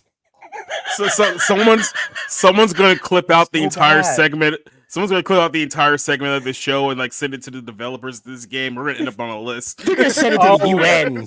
We're gonna send it to the UN. You know what? I'll request a review copy. I'll see if they give us one. What they say. Yeah. So bad. So bad. There's your Tomb Raider future. Up and down, up and down. At one point it's cool with Tomb Raider Remastered, and then they go and they do something like this. And remember, guys, Crystal Dynamics, I had nowhere else to interject this, but that's the same developer who did Marvel's Avengers. This is not a developer who is exactly at the top of their game right now. And that was like the thing, right? So before the Avengers game came out, everybody was like, "Oh, don't worry about it. The trailer looks crap." But this is the same people that did the Tomb Raider games, and I was like, I played the first one for like, I don't know, 2 hours, 3 hours, and I was like, not impressed. Well, that was the problem. Everybody went, "Oh, they did the Tomb Raider games. They're the Tomb Raider developers." And it's like, they are, but they're the reboot developers. They're not the OG developers. Yeah. Like, they're the ones who did the Uncharted style games. Sorry. Yeah, no, dude, I was legitimately crying there at the end, Hazy and HD. I couldn't handle that. That was incredible. You know who else is crying? Who else? Everybody who wanted this movie to last and be a thing. Oh yeah, Josh and Jacob. This is all you guys. One, because I know Josh wrote this article, and Jacob, I think you're the only one here who actually watched it. Yeah.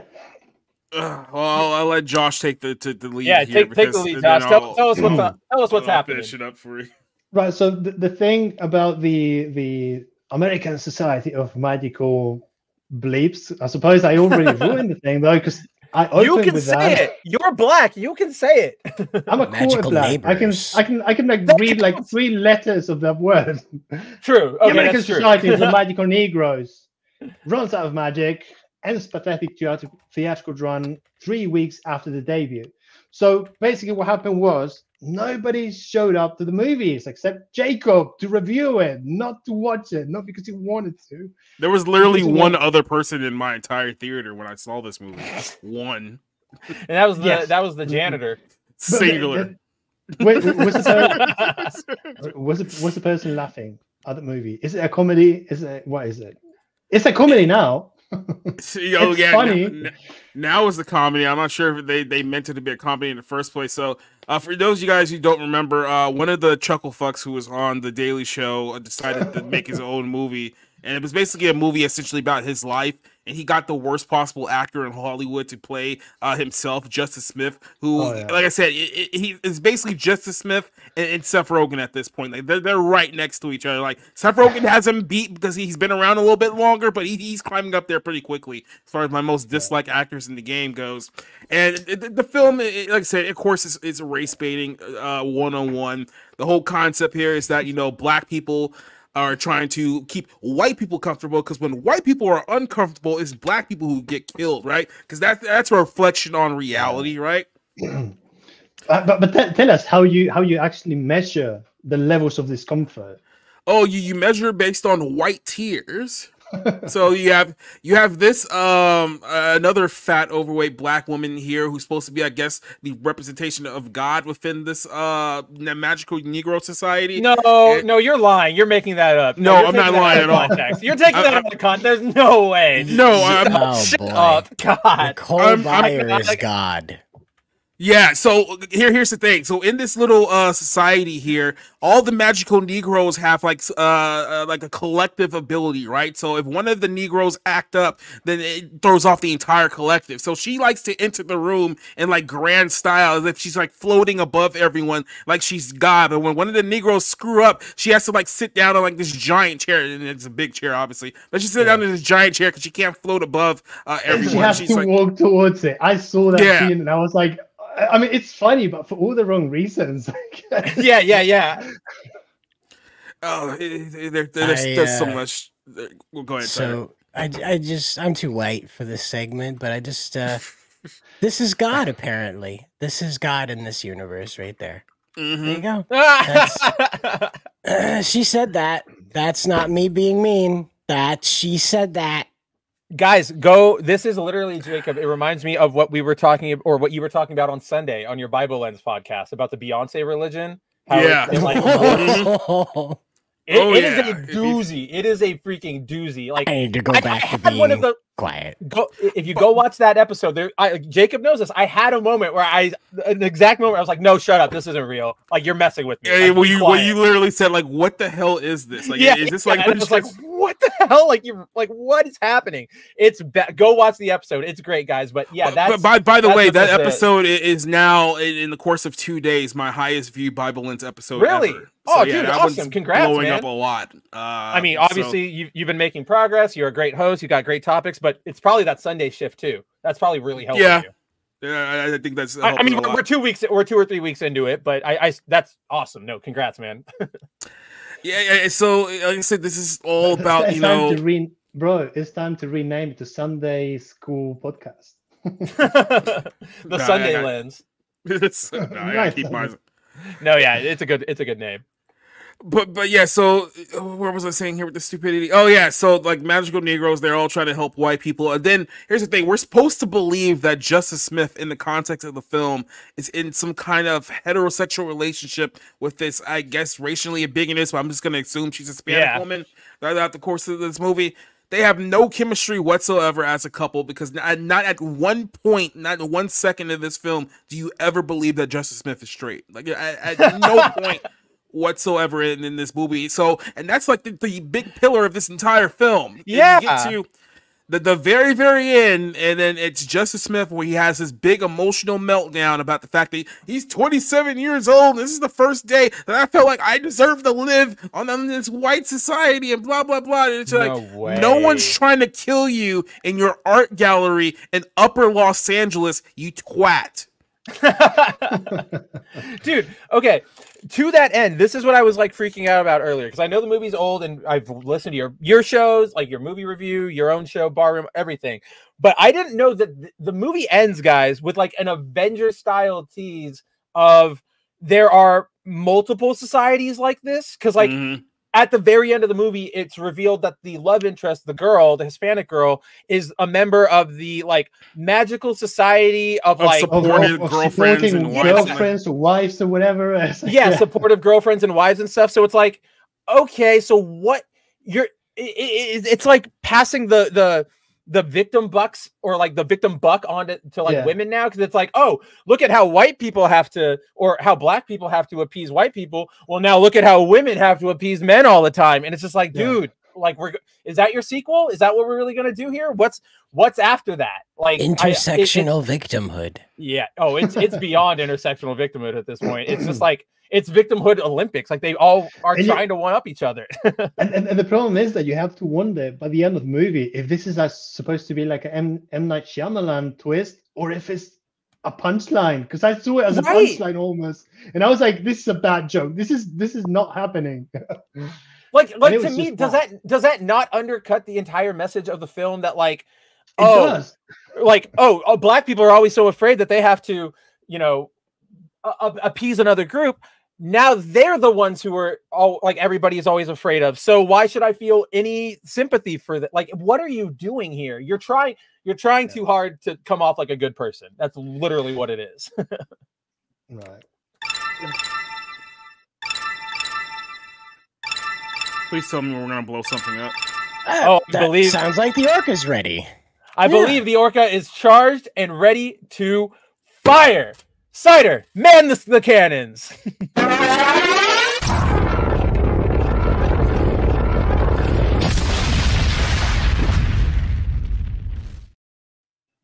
Bro, I just noticed that the charge up sound is the sound of the whale. So it's like Yep.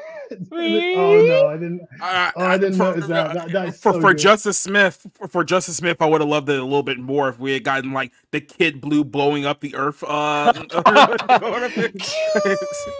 It's just an extra little bit of smite to go along with it. Josh, before we hop from Magical Negroes, tell us about the box office. I so the movie, I said it in a journalistic context. Right. So, yeah, I know. So the movie when it came out, the box office right. So the weekend opening for the movie was about 1 million, just above 1 million, right? So, and here's the thing though, because we don't know what the budget for the movie was. Right. Right. So if you're making 1 million on opening weekend, I mean, you're still pretty much screwed, right? And after 3 weeks, the movie just managed to make 2.4 million. That's it. That's 2.4. So bad. That is so bad. In 3 weeks. And here's the thing, though. Wow. This is actually this is funny. This is interesting. On the second week, the number of theaters that the movie was being shown on went from 1,000 to 152 theaters. And it's like, come on, man. And that is not even the final nail on the coffin. Because it's like, no, at some point they kind of announced, the studio, Focus Features, announced that, well, we're just going to release the movie on VOD and on digital on April the 2nd. And that's like 2 weeks after the movie came out. And I'm like, bro, come on.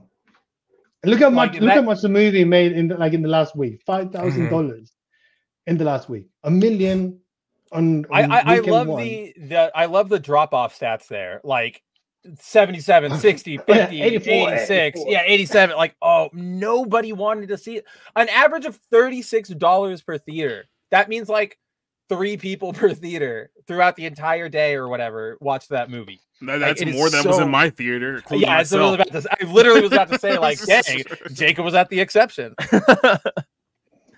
Oh, yeah, I mean, I would watch Donald Glover and everything. And yeah, it hates me in HD. Where's Tyler Perry when you... It does... Honestly, it sounds like a premise for a Tyler Perry movie. And it probably would have been far better received because he would have played it up as a comedy rather than some bizarre statement. I mean, I still think back to the interview, Josh, with the director, where what did they what was that term that they like convinced Justice Smith it was a white confession or black confession, something like that. Yeah, that's right. There's this interview, I think it's with THR or Variety, one of those big outlets, and they're talking about like, oh, Justice Smith and the director talk about your experiences with racism in life or whatever, and Justice Smith is like, oh, I mean, I didn't like, he's stumbling to find like something. He's trying to come up with like, right. Oh, when did I face racism in my 27 years of life? I just don't. Oh, this time when I don't know. and then he was like, the thing he reached for and grabbed was like, oh, I guess sometimes my like non-black friends come up to me and they apologize for having, done something racist to me in the past or something they thought was racist. And it's like, that doesn't sound bad. That just literally sounds like, hey, I learned better. I'm sorry. And then the director goes like, oh, that's racial confession. They're putting all that labor on you. And Justice goes like, oh, yeah, that is what it is. I can't believe it. I never realized it until right now. And it's just like, you are all so damn transparent. Like, this is exactly. You are reaching so hard. At least lie and make up a story. Right. It's like, yeah, one day I just went to an ice cream shop and they just said, oh, do you want 3 pieces of watermelon, you chicken? It's like, whoa. That is 100% more believable. No one's going to question. That's more believable than Jesse's story. Hey, damn, I just want the case of butter and all of a sudden I'm surprised Tyler Perry hasn't done like like the scary movies, superhero movies, Gladiator. Like, I'm surprised Tyler Perry hasn't done Medea parody movies. I feel like that is, although, you know what? I am not the representative to speak about Tyler Perry culture. I don't know if I can truly grasp the cultural resonance of his work. That man keeps making way too much money. He lives in like his house is a town. His house is like a town. Yeah, he bought a whole bunch of land and then built like a ridiculous style. Like it's not even in like a home; it's basically a fortress down here in Georgia. Yeah. And then on top of that, he bought the old Fort McPherson like station, like an abandoned military station. He bought the whole thing and basically converted it into his own like film studio as well. So see, he makes a lot of money. It's insane. I will never be able to explain the phenomena, but Tyler Perry is a very, very, very rich man. So he's so rich, in fact, AI knows. And this is Tyler Perry at Hogwarts. So there you go. There's that's a lot. That's actually pretty great. He looks kind of good with that hair. I'm kind of more terrified by all the student faces in the background. Like what there's faces? Those are not faces. They all look like the creatures from the Dark Crystal or yes. Labyrinth. Sorry, yeah. Yeah, from Labyrinth. Yeah. Oh, that was awful. That was terrifying. You're welcome. Here we go, Jacob. Yeah, this is what Tyler Perry's home here in Georgia looks like. Yeah, this is so secluded. Yeah, this is what wearing a dress gets you in Hollywood. It's like notice there's not like any other like home within like 20 miles of this place. So it makes you wonder what goes down behind closed doors here in this home, right? A lot of eyes wide shut parties going on over here, maybe. Look at these 2 missile silos. This is where you launch 2 giant robots from, right? You know, see that's his helicopter pad. That's his helicopter pad. I'm sure it is. Right. That you're not telling me that when an emergency happens, Thunderbird 1 and Thunderbird 2 don't launch from there. Okay? That is literally the Tyler Perry school for gifted youngsters. Come on. Yeah, dude. See, okay. Actually, I'm not even making this up. I'm not even making this up. Like Marvel legitimately shoots a lot of their content at his film studio in Atlanta. Like quite literally, Deadpool movie, the X-Men, they could use his house for the X-Men. So let's guys in May when we all go see Deadpool 3, we've got to keep our eyes out because I genuinely think Jacob's onto something. Also, I hear you, Jacob. I'm going to give one piece of pushback because, I hear you on the eyes wide shut thing, and this definitely gives off those vibes. But I also feel like Tyler Perry might be the one Hollywood filmmaker who kind of just hangs out on his own. Like you go down there, and it probably is just like a movie theater. Like he's just hanging out. He's playing I don't know, man. When you link up with Oprah, I think you're suspect. Let's put it that way. Oh, okay. If you're linking up with Oprah and going to the Met Gala, I think you're already compromised. Yeah. Okay. That's completely. I forgot that he was that far into it. I always consider him fringy, but I forgot that he's made strides in recent years. So yeah, there's probably something. So, how about Tyler Perry in the School for Extraordinary Neighbors? About that. It's awful, and I wouldn't really want to see it, but I also kind of want to see it. It's what we always talk about, right? Like, if you're gonna do it, Marvel, go all out. It's already been done though, but you haven't seen the movie. So it's a superhero movie when they have I forget the name of this. It's Tracy Morgan. Yeah, Tracy Morgan is playing. Yeah, Tracy Morgan the other thing, right? Yep, playing Xavier. Yeah. To me, my power. You have Magneto and the blood. No, you got Magneto, dude. Of course. Oh, that's who the adversary of the black men are, right? Mm-hmm. The black men. The black men. To me, my black men. Or it's the X-Men, and you do the Wakanda salute. Right. Yeah. This channel is getting canceled. Oh yeah, this show we are done. This episode's getting nuked. Yeah. we will see you all in a month when they let us out of YouTube jail. So speaking of, this has nothing to do with jail. Whatever. No worries. What are we talking about next? Hollywood thinks you're too dumb for anime. They really, really do. So in case you guys, well, if anyone knows stupidity, it would be Hollywood. So it may be on. Trust me, this gets really, really, really stupid. Like, so, yeah, this article dropped yesterday. It's actually, so a month ago, the co-director of Kung Fu Panda 4 held a Q&A session on the official Discord server for the R Kung Fu Panda subreddit. And so in the process of fielding questions, there wasn't anything controversial. It was really just like, what was it like working on the movie? What was your favorite scene? It was all very normal, basic questions. But at one point, a fan asked the director, her name is, what is it again? It is Stephanie Moss Stein. They asked her, hey, what is your opinion on more serious stories in animated movies? And they pointed to Puss in Boots: The Last Wish as, treating, it doesn't have to be for kids. What do you think about that? Could we have more mature stories? And what Stein fired back was, I love it. I think everybody loves more emotional stories. And she pointed to the fact that, look at bookstores. Manga and anime are the stuff that take up all the shelves. And again, I think we talk about this all the time, but she is not wrong. I went to a couple months ago when I was visiting family in Los Angeles. I went to the Barnes and Noble or the Borders at what is it called? The Glendale Galleria.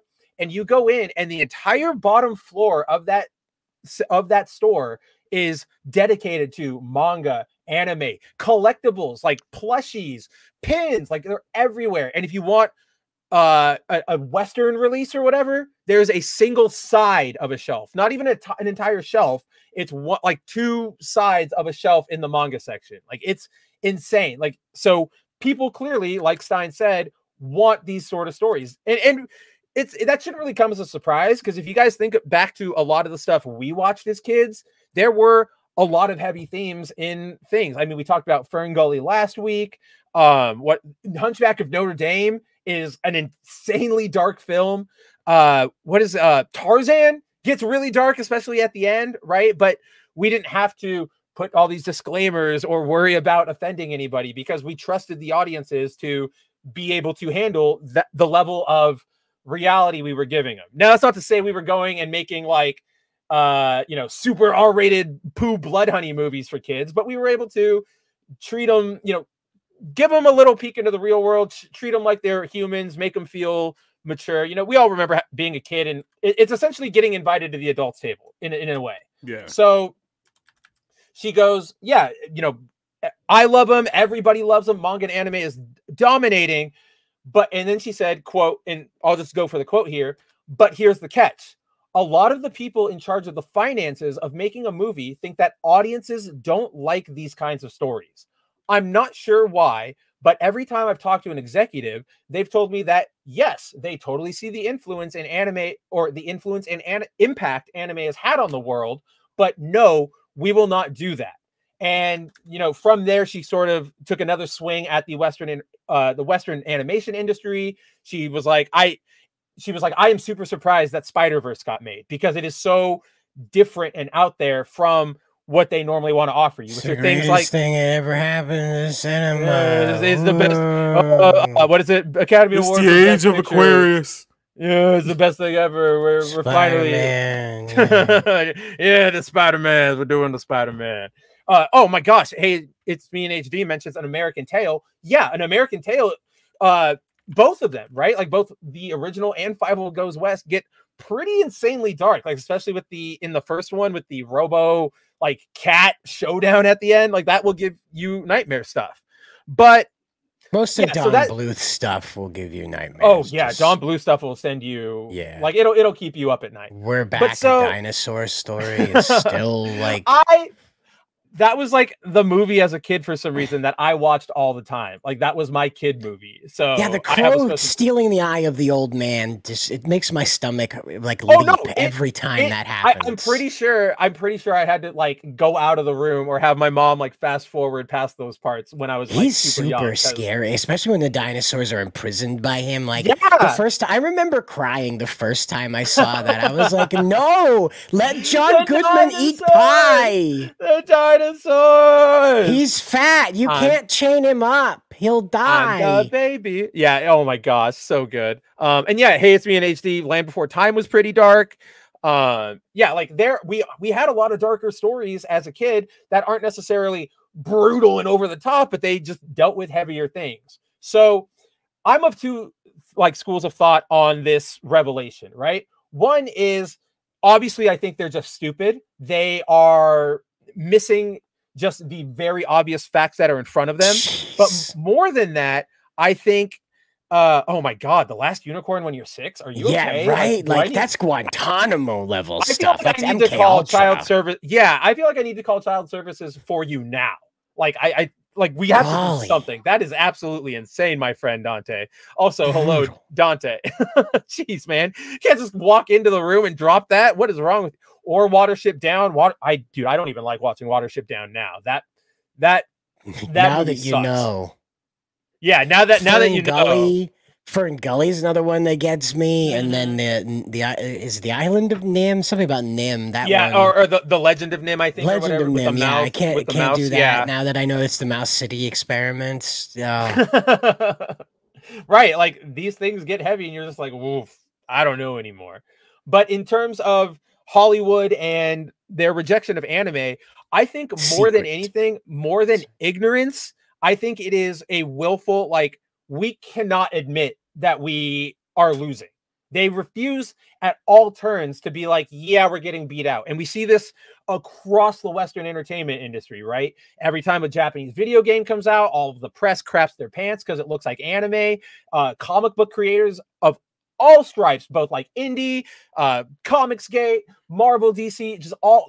There's so many creators who just crap on manga because, oh, it's weird, it's different, yada, yada, yada. So Big eyes, so creepy. Here's a riff from the 90s. This isn't hacky or anything, right, guys? But it is, to me, this is just like, you guys are losing really bad, and all the evidence is there, but you refuse to take a single ounce of humility. And you don't even have to go, oh yeah, they're winning. You don't have to come out with a big declaration. You can just start taking inspiration from things and pulling in this stuff. Like, again, as dumb as Spider-Verse's culture and narrative and everything has grown to be, the inherent animation and techniques there and the level of seriousness they treat all of the events, that puts it over the top. That's why it exists, or like why we remember it.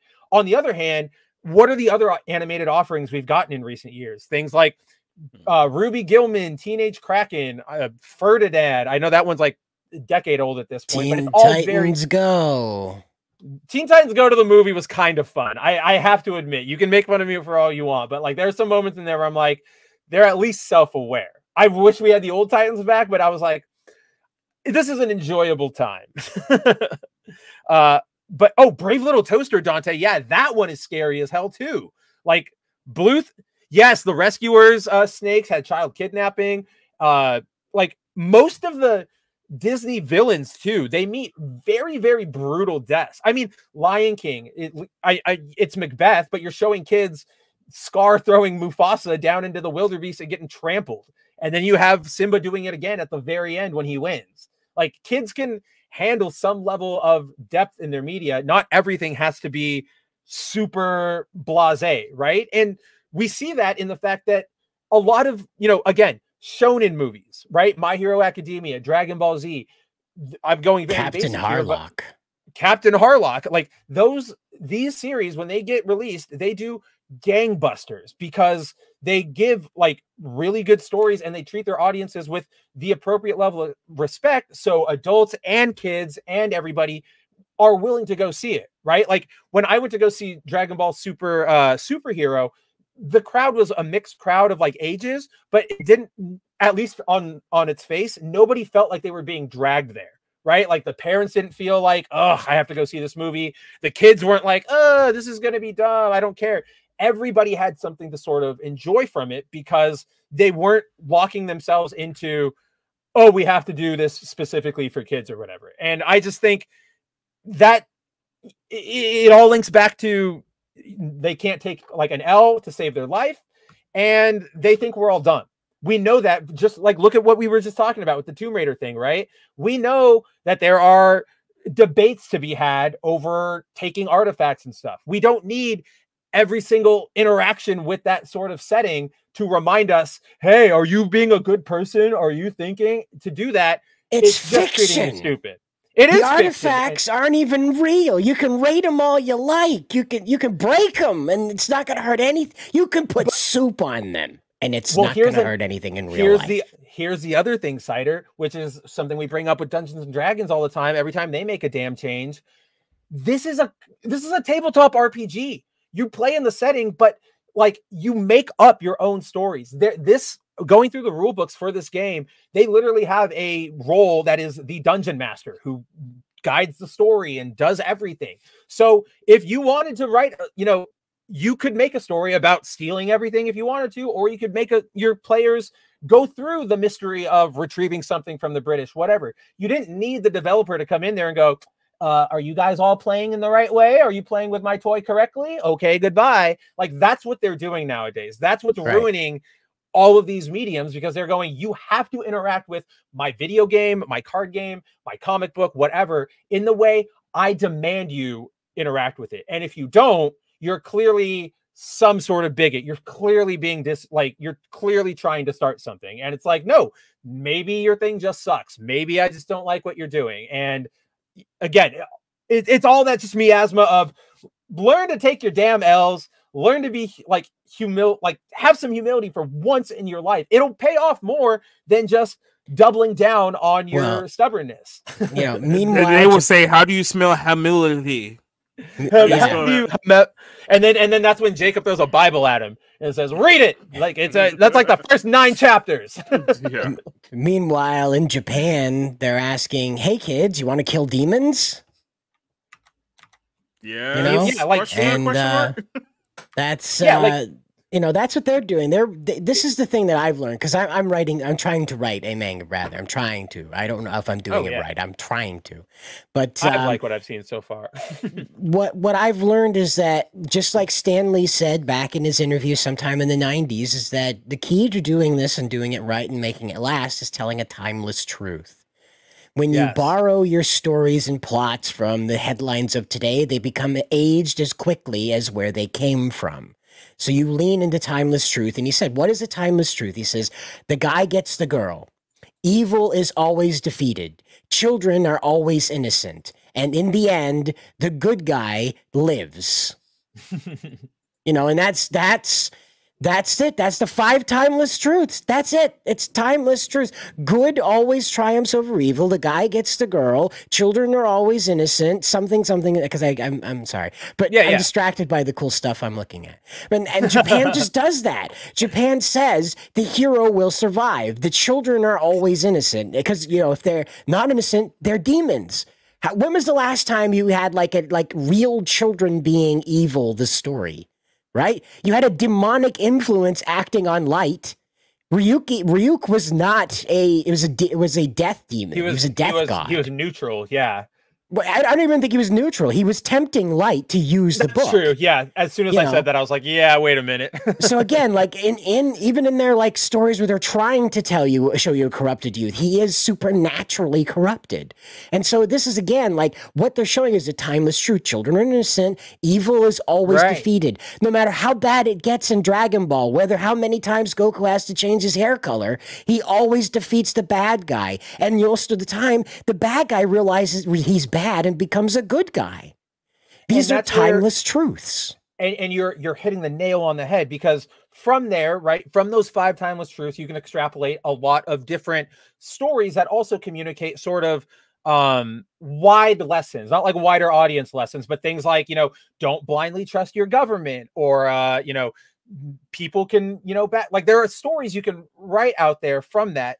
What I think happened, Cider, is that we have this insane narcissist culture here in the West, right? Like that we talk about all the time. It's how we've gotten where we are with our self-inserts and our personal politics being injected, or not ours, but like the writers and stuff interjecting their personal politics and everything, because so many people have staked sort of like I need to be like, I need to make everything about me. I need to define myself. I need to be the bigger, like, I need to be the story. I'm the story.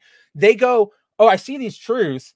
Wouldn't it be like, won't I be so clever if I subvert them? Like, that's literally what it is. So that's when you get, oh, all the heroes are always dying. Oh, all the villains are actually good, and they can always, you know, they don't ever deserve punishment. The guy never gets the girl because, you know, the girl, he doesn't live up to her. I don't know. There's just all that stuff that you see where it's like, there's a reason those stories have worked. The fact that you're trying so hard to subvert it, like that's the difference. Like you can subvert those tropes and you can subvert those stories and get something out of them. But when you're trying so hard, like you're throwing everything in there, kind of like with the Thirsty Sword Lesbians RPG, it becomes very, very like fake, hollow. We can all sort of see it. So, because the problem is not it's not that they're trying to subvert it. The problem is that they're trying to rewrite it, and that is the issue, the main issue. That's a better way to reframe it. Yeah, everything is trying to be reframed in their narratives, and we see that all the time, right? It's a thing I always personally bring up, which is they will do whatever it is in the moment to support their point. We literally saw that. Lara Croft, that's the best example. Most iconic video game character of all time. Everybody loves her. Let's celebrate her. We're going to give her an award on stage at the BAFTA Awards in honor of how much everybody loves her. And it's like, again, for the last 40 years, or what has it been, like 20 years, most of the people now cheering were like crapping on her for being attractive, or we're crapping on fans for enjoying her attractive design. It's all about, how do I win right now in the moment? And because they don't think about how any of their actions might affect anything else, everything else that stems from there gets ruined, right? Like, we can look at Rian Johnson if we want to go like really deep on this one. Like, I have to? Ryan, it's the best example. It's the easiest one, right? So in Rian Johnson's thing, he went and he looked at everything in Star Wars and he blew it all up, essentially. You know, subvert this trope. Luke's a crybaby now. He almost kills Kylo. Force dyad, whatever, blah, blah, blah, blah, blah. He only did that to go, yes, I want this movie to I want this to be controversial. There is a clip of Rian Johnson from like his early filmmaking days where he's like, I would rather make a bad movie that's controversial and people talk about than a good movie that just, you know, goes by the wayside. And it's like, that is a very, very, very dangerous mentality to get into, because that is, again, he's not saying I'd like to do something I really like, and if it courts like controversy, oh well. He's saying like, I would much rather piss people off than try to give them a genuine effort. So like, it's like in that. Go ahead, Josh. No, it's like the same thing with Zack Snyder though, because he kind of went like, well, in my Batman movie, Batman would get raped in prison 1000%. Or whatever, and it's like you weren't listening. I know that within our sphere, lots of people actually like the Snyderverse. I don't hate the movies; I actually like all three of them. But it's like, yes, we should have, you know, paid attention to all of those red flags, because that was an issue. That was the problem. Like I still to this day think, like, I hate the bat branding thing. Like, I will never. That's not Batman, right? Like, that is just that's like edgy Batman. So that's the thing though, because if he was branding them, but nothing else happened, fine, whatever. Just you're being you're being Batman, whatever. But once you know that everybody who's branded is getting killed in prison, it's like, all right, maybe I should stop doing that. Right? Like, I can get it like once or twice, you think it's an effective thing, and then you learn like, oh, that's not working. That's bad. I stop. But no, he goes, let's keep doing it. Let's keep doing it. You're still killing. Right? More branding. More branding. The branding will continue until morale improves. Don't ask questions. Just consume product and then get excited for next product.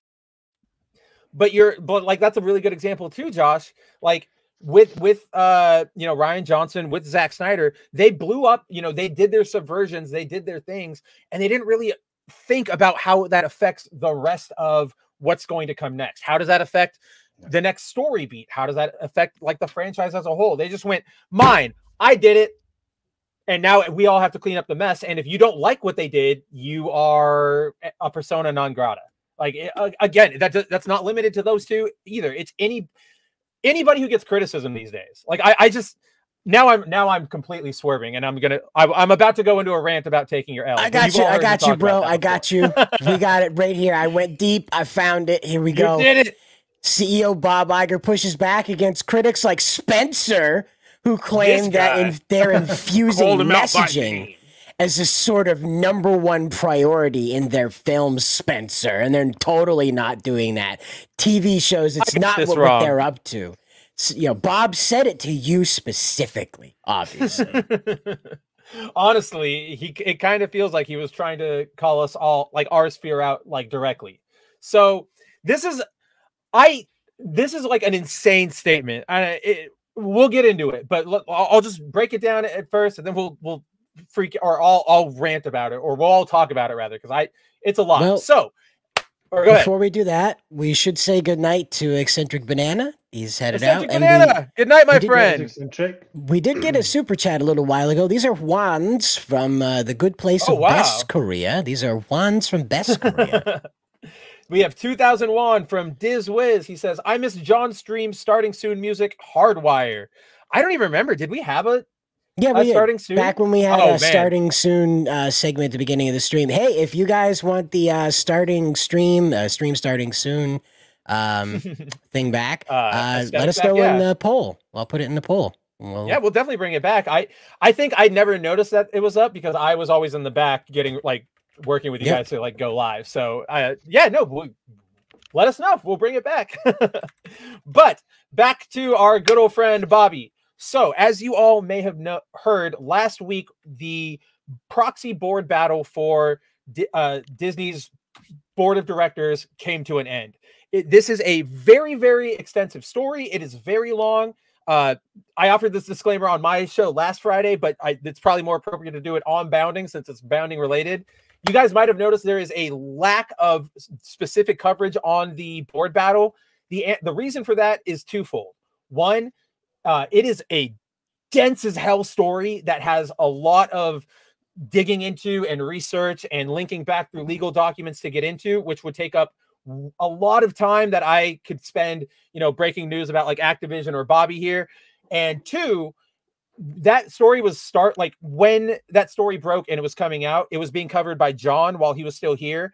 When he left, that sort of left us in a gap, and none of us really had the situational knowledge to sort of jump in with a good time frame. So that nobody called us out on it. I just wanted to be transparent and be like, that's the reason it's not all up there. But yeah, so the long short of this entire battle is that activist investor Nelson Peltz and the former Disney CFO Jay Rasulo were petitioning shareholders of Disney to essentially vote them into 2 seats on the Disney board of directors. Their goal with this campaign was to right the Disney ship, right? Not only, save their business practices, but also save their content, get away from all the messaging, so on and so forth. It was a long, very long, arduous battle. If you want the full details, a very good, succinct breakdown from somebody who actually knows everything, Valiant Renegade, shout out to him, friend of the channel, friend of a lot of us. He has been on this story since day one. He knows exactly what he's talking about. He's got lots of good videos on it. But essentially, at the end of the day, after months of, essentially political campaigning, there were ads, there were television appearances, it got crazy. There were newspaper ads. Who reads the news? Nelson Peltz put out a newspaper ad with Disney stats in them. That's where are we anymore? What is this, 1982? But for all of the bluster, for all of the fighting, at the end of the day, Disney narrowly managed to avoid the addition of Peltz and Rasulo to their board, meaning Disney for the foreseeable future is keeping on with its current board of directors. Iger is staying around. There is no counter voice in the room right now. So that's where Disney ended this entire debacle last week. A big win for Disney. Nelson Peltz has said that he's going to keep an eye on the situation, and if they don't shape up, he's going to come back with more. So the story might not be completely done. To that end, after all this news came out, Iger went on CNBC on the show. Oh my gosh, they have 9 different shows. Money Talks, I think it is, whatever. He was talking to CNBC's David Faber, and Faber, he's talking to him about all of the company's future now that Peltz and Rasulo are not a factor, so blah, blah, blah, blah, blah. And amidst their discussion, Iger was eventually asked about, how do you feel about the criticisms of your content being woke, especially from bigger individuals like Nelson Peltz and, Elon Musk, who we all know at this point has been very vocal in his criticisms of Iger. So in response to that, we got, I'm just going to quote it and we'll get, because I don't even know what to say about it. So faced with this question, Iger responded, people have been coming after me and the company for years. And it's just, I don't get distracted by those things. Met with pushback, who's from Facebook, who said, the woke thing has had an impact, though. You can't just really ignore it. Like, people are talking about it. It's clearly drawn attention. Iger fired back, quote, or he said, the woke thing has had an impact. You've said before you wanted to get out of the culture wars. Are you doing that? What's your progress on that? And Iger comes back and says, quote, well, I think, yes. I mean, I think the noise has sort of quieted down. I've been preaching this for a long time at the company before I left, and since I came back, that our number one goal is to entertain. I think, but the term woke is thrown around rather liberally. No pun intended in that regard. I think a lot of people don't even understand really what it means. The bottom line is that infusing messaging as a sort of number one priority in our films and TV shows is not what we're up to. They need to be entertaining, and look, we're the Disney company. If we can have a positive impact on the world, whether it's, fostering acceptance and understanding of, people of all different types, great. But generally speaking, we need to be an entertainment company first, and I've worked really hard to do that. End quote. No, this is, I don't know how far we can, in my personal opinion, not of the site, this is a bold-faced ass lie. What the hell? So, I mean, and we talked about this before, but this is kind of the dilemma that Disney's in right now with this whole situation. It's that we have to remember at the end of the day, they're a publicly traded company. So they have to watch every single word that they say. So essentially, they cannot give an inch of inkling that something may be awry with anything that they're doing in the company, because as soon as they put that out there, that stock price is going to, they're going to lose billions of dollars in value. Right. And that Bob Iger is probably going to be out of a job. That's what it really comes down to at the end of the day. So every time Disney makes a statement from quarter to quarter with these stockholder meetings and stuff, they always have essentially, in the pro wrestling sense, kayfabe what's actually going on, right? You have to keep like fake it till you make it type situation, which means that they have to absolutely lie to you and BS you. We all know what's going on, but they can't admit to that because, like I said, if they say the wrong things, their stocks are going to go down, the price is going to be an absolute mess. So they have to pretend like, oh, everything's going great with the MCU, even though it's clearly not going great with the MCU, it's not, right? Yeah. And then even when they do admit it, it has to be some kind of vague response of, oh, I think we're just putting out a little too many shows. We'll cut back and focus a little bit more on quality, and then things will improve, right? Echo! That false optimism of, oh, don't worry, we understand there's a problem, but it's going to get better, and then it doesn't actually get better at all. And the problem with these meetings is that no one actually holds these companies' feet to the fire, in the sense that they make these promises from quarter to quarter. Nobody ever says, well, you know what? In 2021, you said this was going to be happening, and this has not improved in 4 years. So are you guys doing anything to address this? Are you noticing the problem's getting worse? No one's going to sit there and ask questions like that because they know better. And so, this is just what we have here. I totally agree with that sense of you have to have the kayfabe and you have to promote everything. I guess my bafflement comes in the fact that he said, I think the noise has quieted down, and I think I have gotten us out of the culture wars, because this is the same sort of bafflement we sort of always end the stream on, or when we talk, or when we have the stream, I sort of always get to this point, which is you would think that everybody can see that Iger is full of crap. Everybody can see that you are not trying to get out of the culture wars. We can all see that you're still very, very, very much in it. I mean, you're still doing all your race swappings. We literally just got this. Iger gave this interview the same day that they announced they're doing the female Silver Surfer instead of Norrin. It's clearly all still happening. We know that Leslie Headland's Jedi series is full of like female empowerment, questioning what's good, what's not. Like all of this stuff is still there. So what I guess I get hung up on is like, who is buying this? And I guess is it really just like the talking head stockholders, I guess. But even to that end, like I know that, you know, there are a couple stockholders in our sphere. Lorena Creole, shout out to her, my girl. I know she's one of them.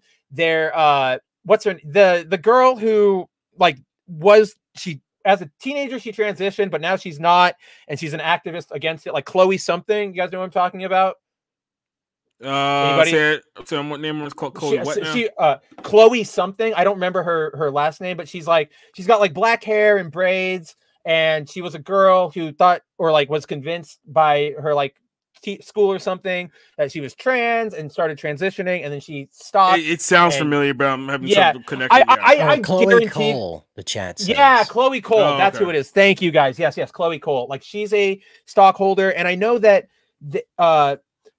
during the last during this meeting where Bob won the board seat battle, there were a lot of questions from shareholders. Like Chloe was one of them, being like, what are you doing about this messaging? What are you doing about this? Like people are becoming aware. And it's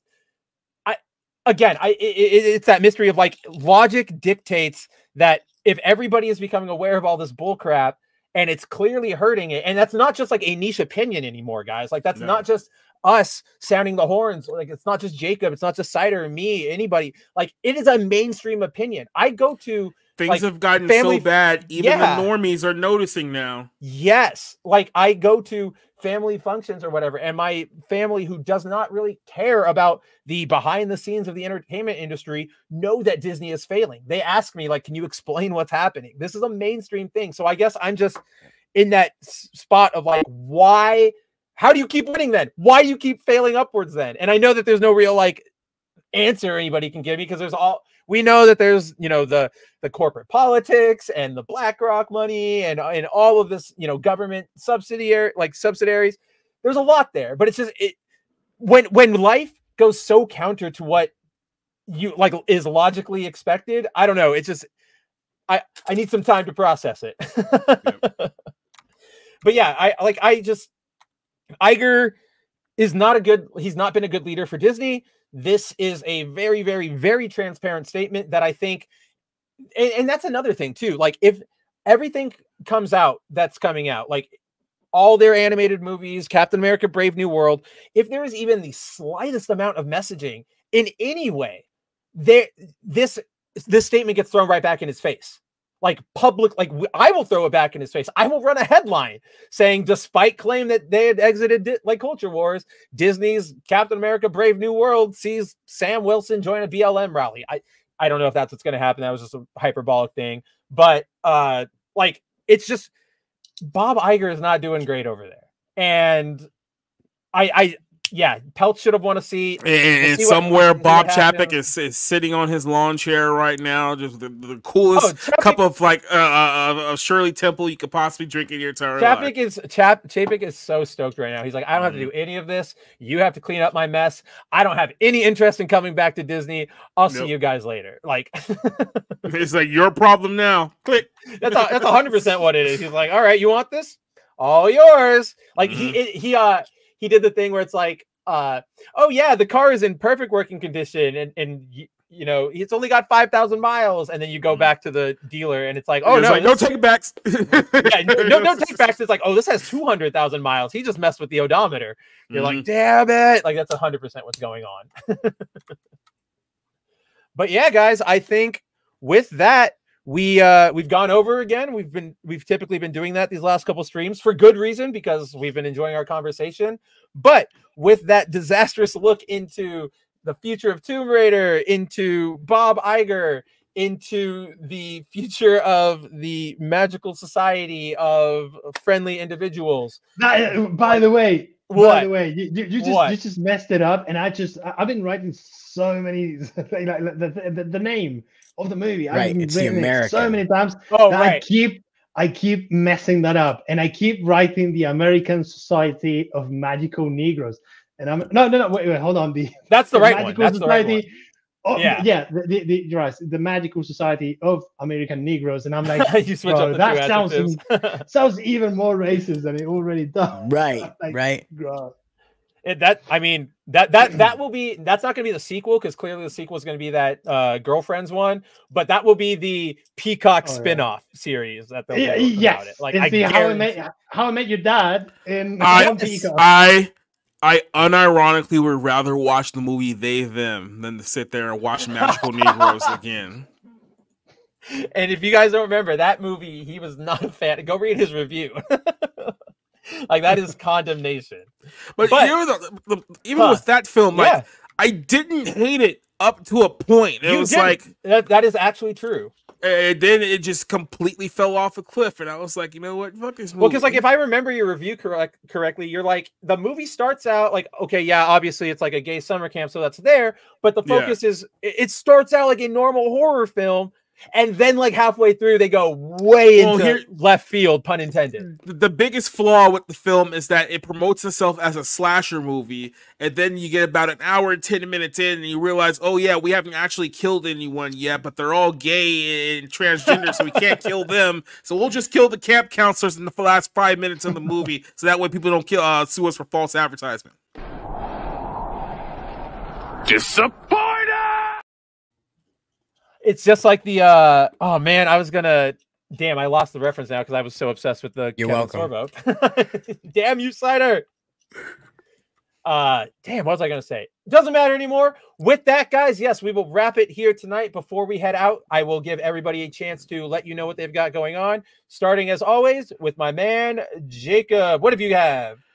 What's on your plate? So as I mentioned earlier in the stream, last Sunday's episode of the Bible Lens is the highest viewed one that we've done so far. It's blowing up right now, so go check it out. We talked about sin in the black community and the black culture, and surprisingly enough, I haven't got a lot of hate comments about that one yet. I pissed a lot more people off about my review of Monkey Man this week, so apparently the Hindus were a lot more upset with me than the other people, but we'll get to that later on. This Saturday, we're going to be recording our second part of our Nickelodeon series. We're going to be doing Nickelodeon live action shows on Saturday, so that should be a pretty fun one.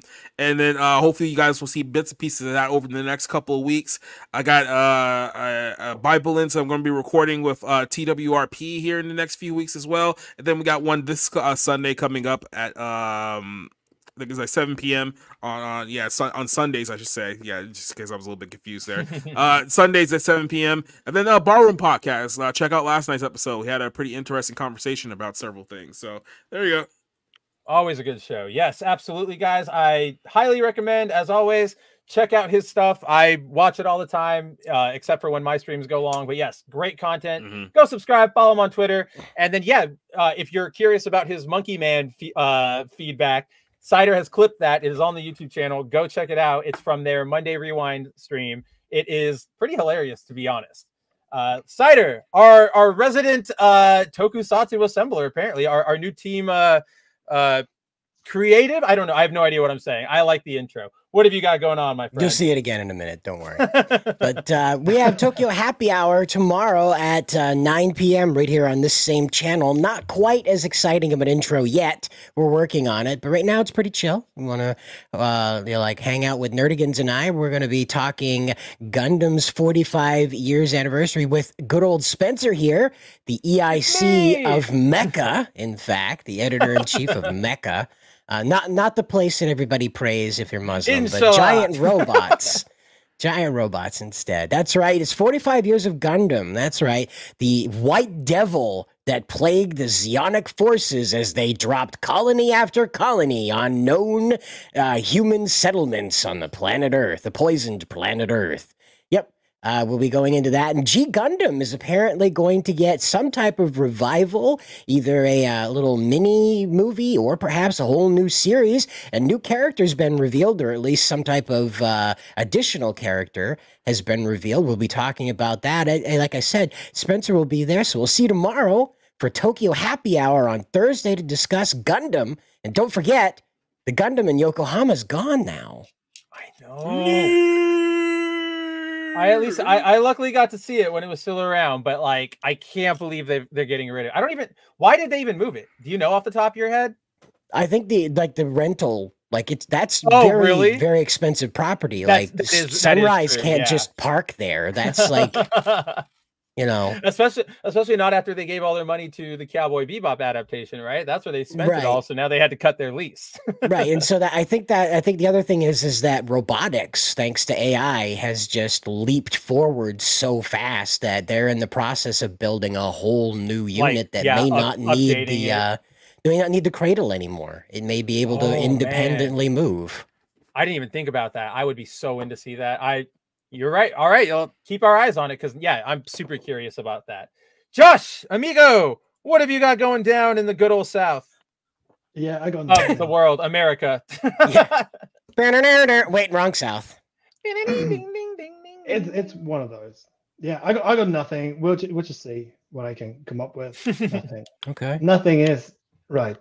The order of the day. Boo! Boo! I will give a shout out. He won't speak for himself, but I will give a shout out to Josh.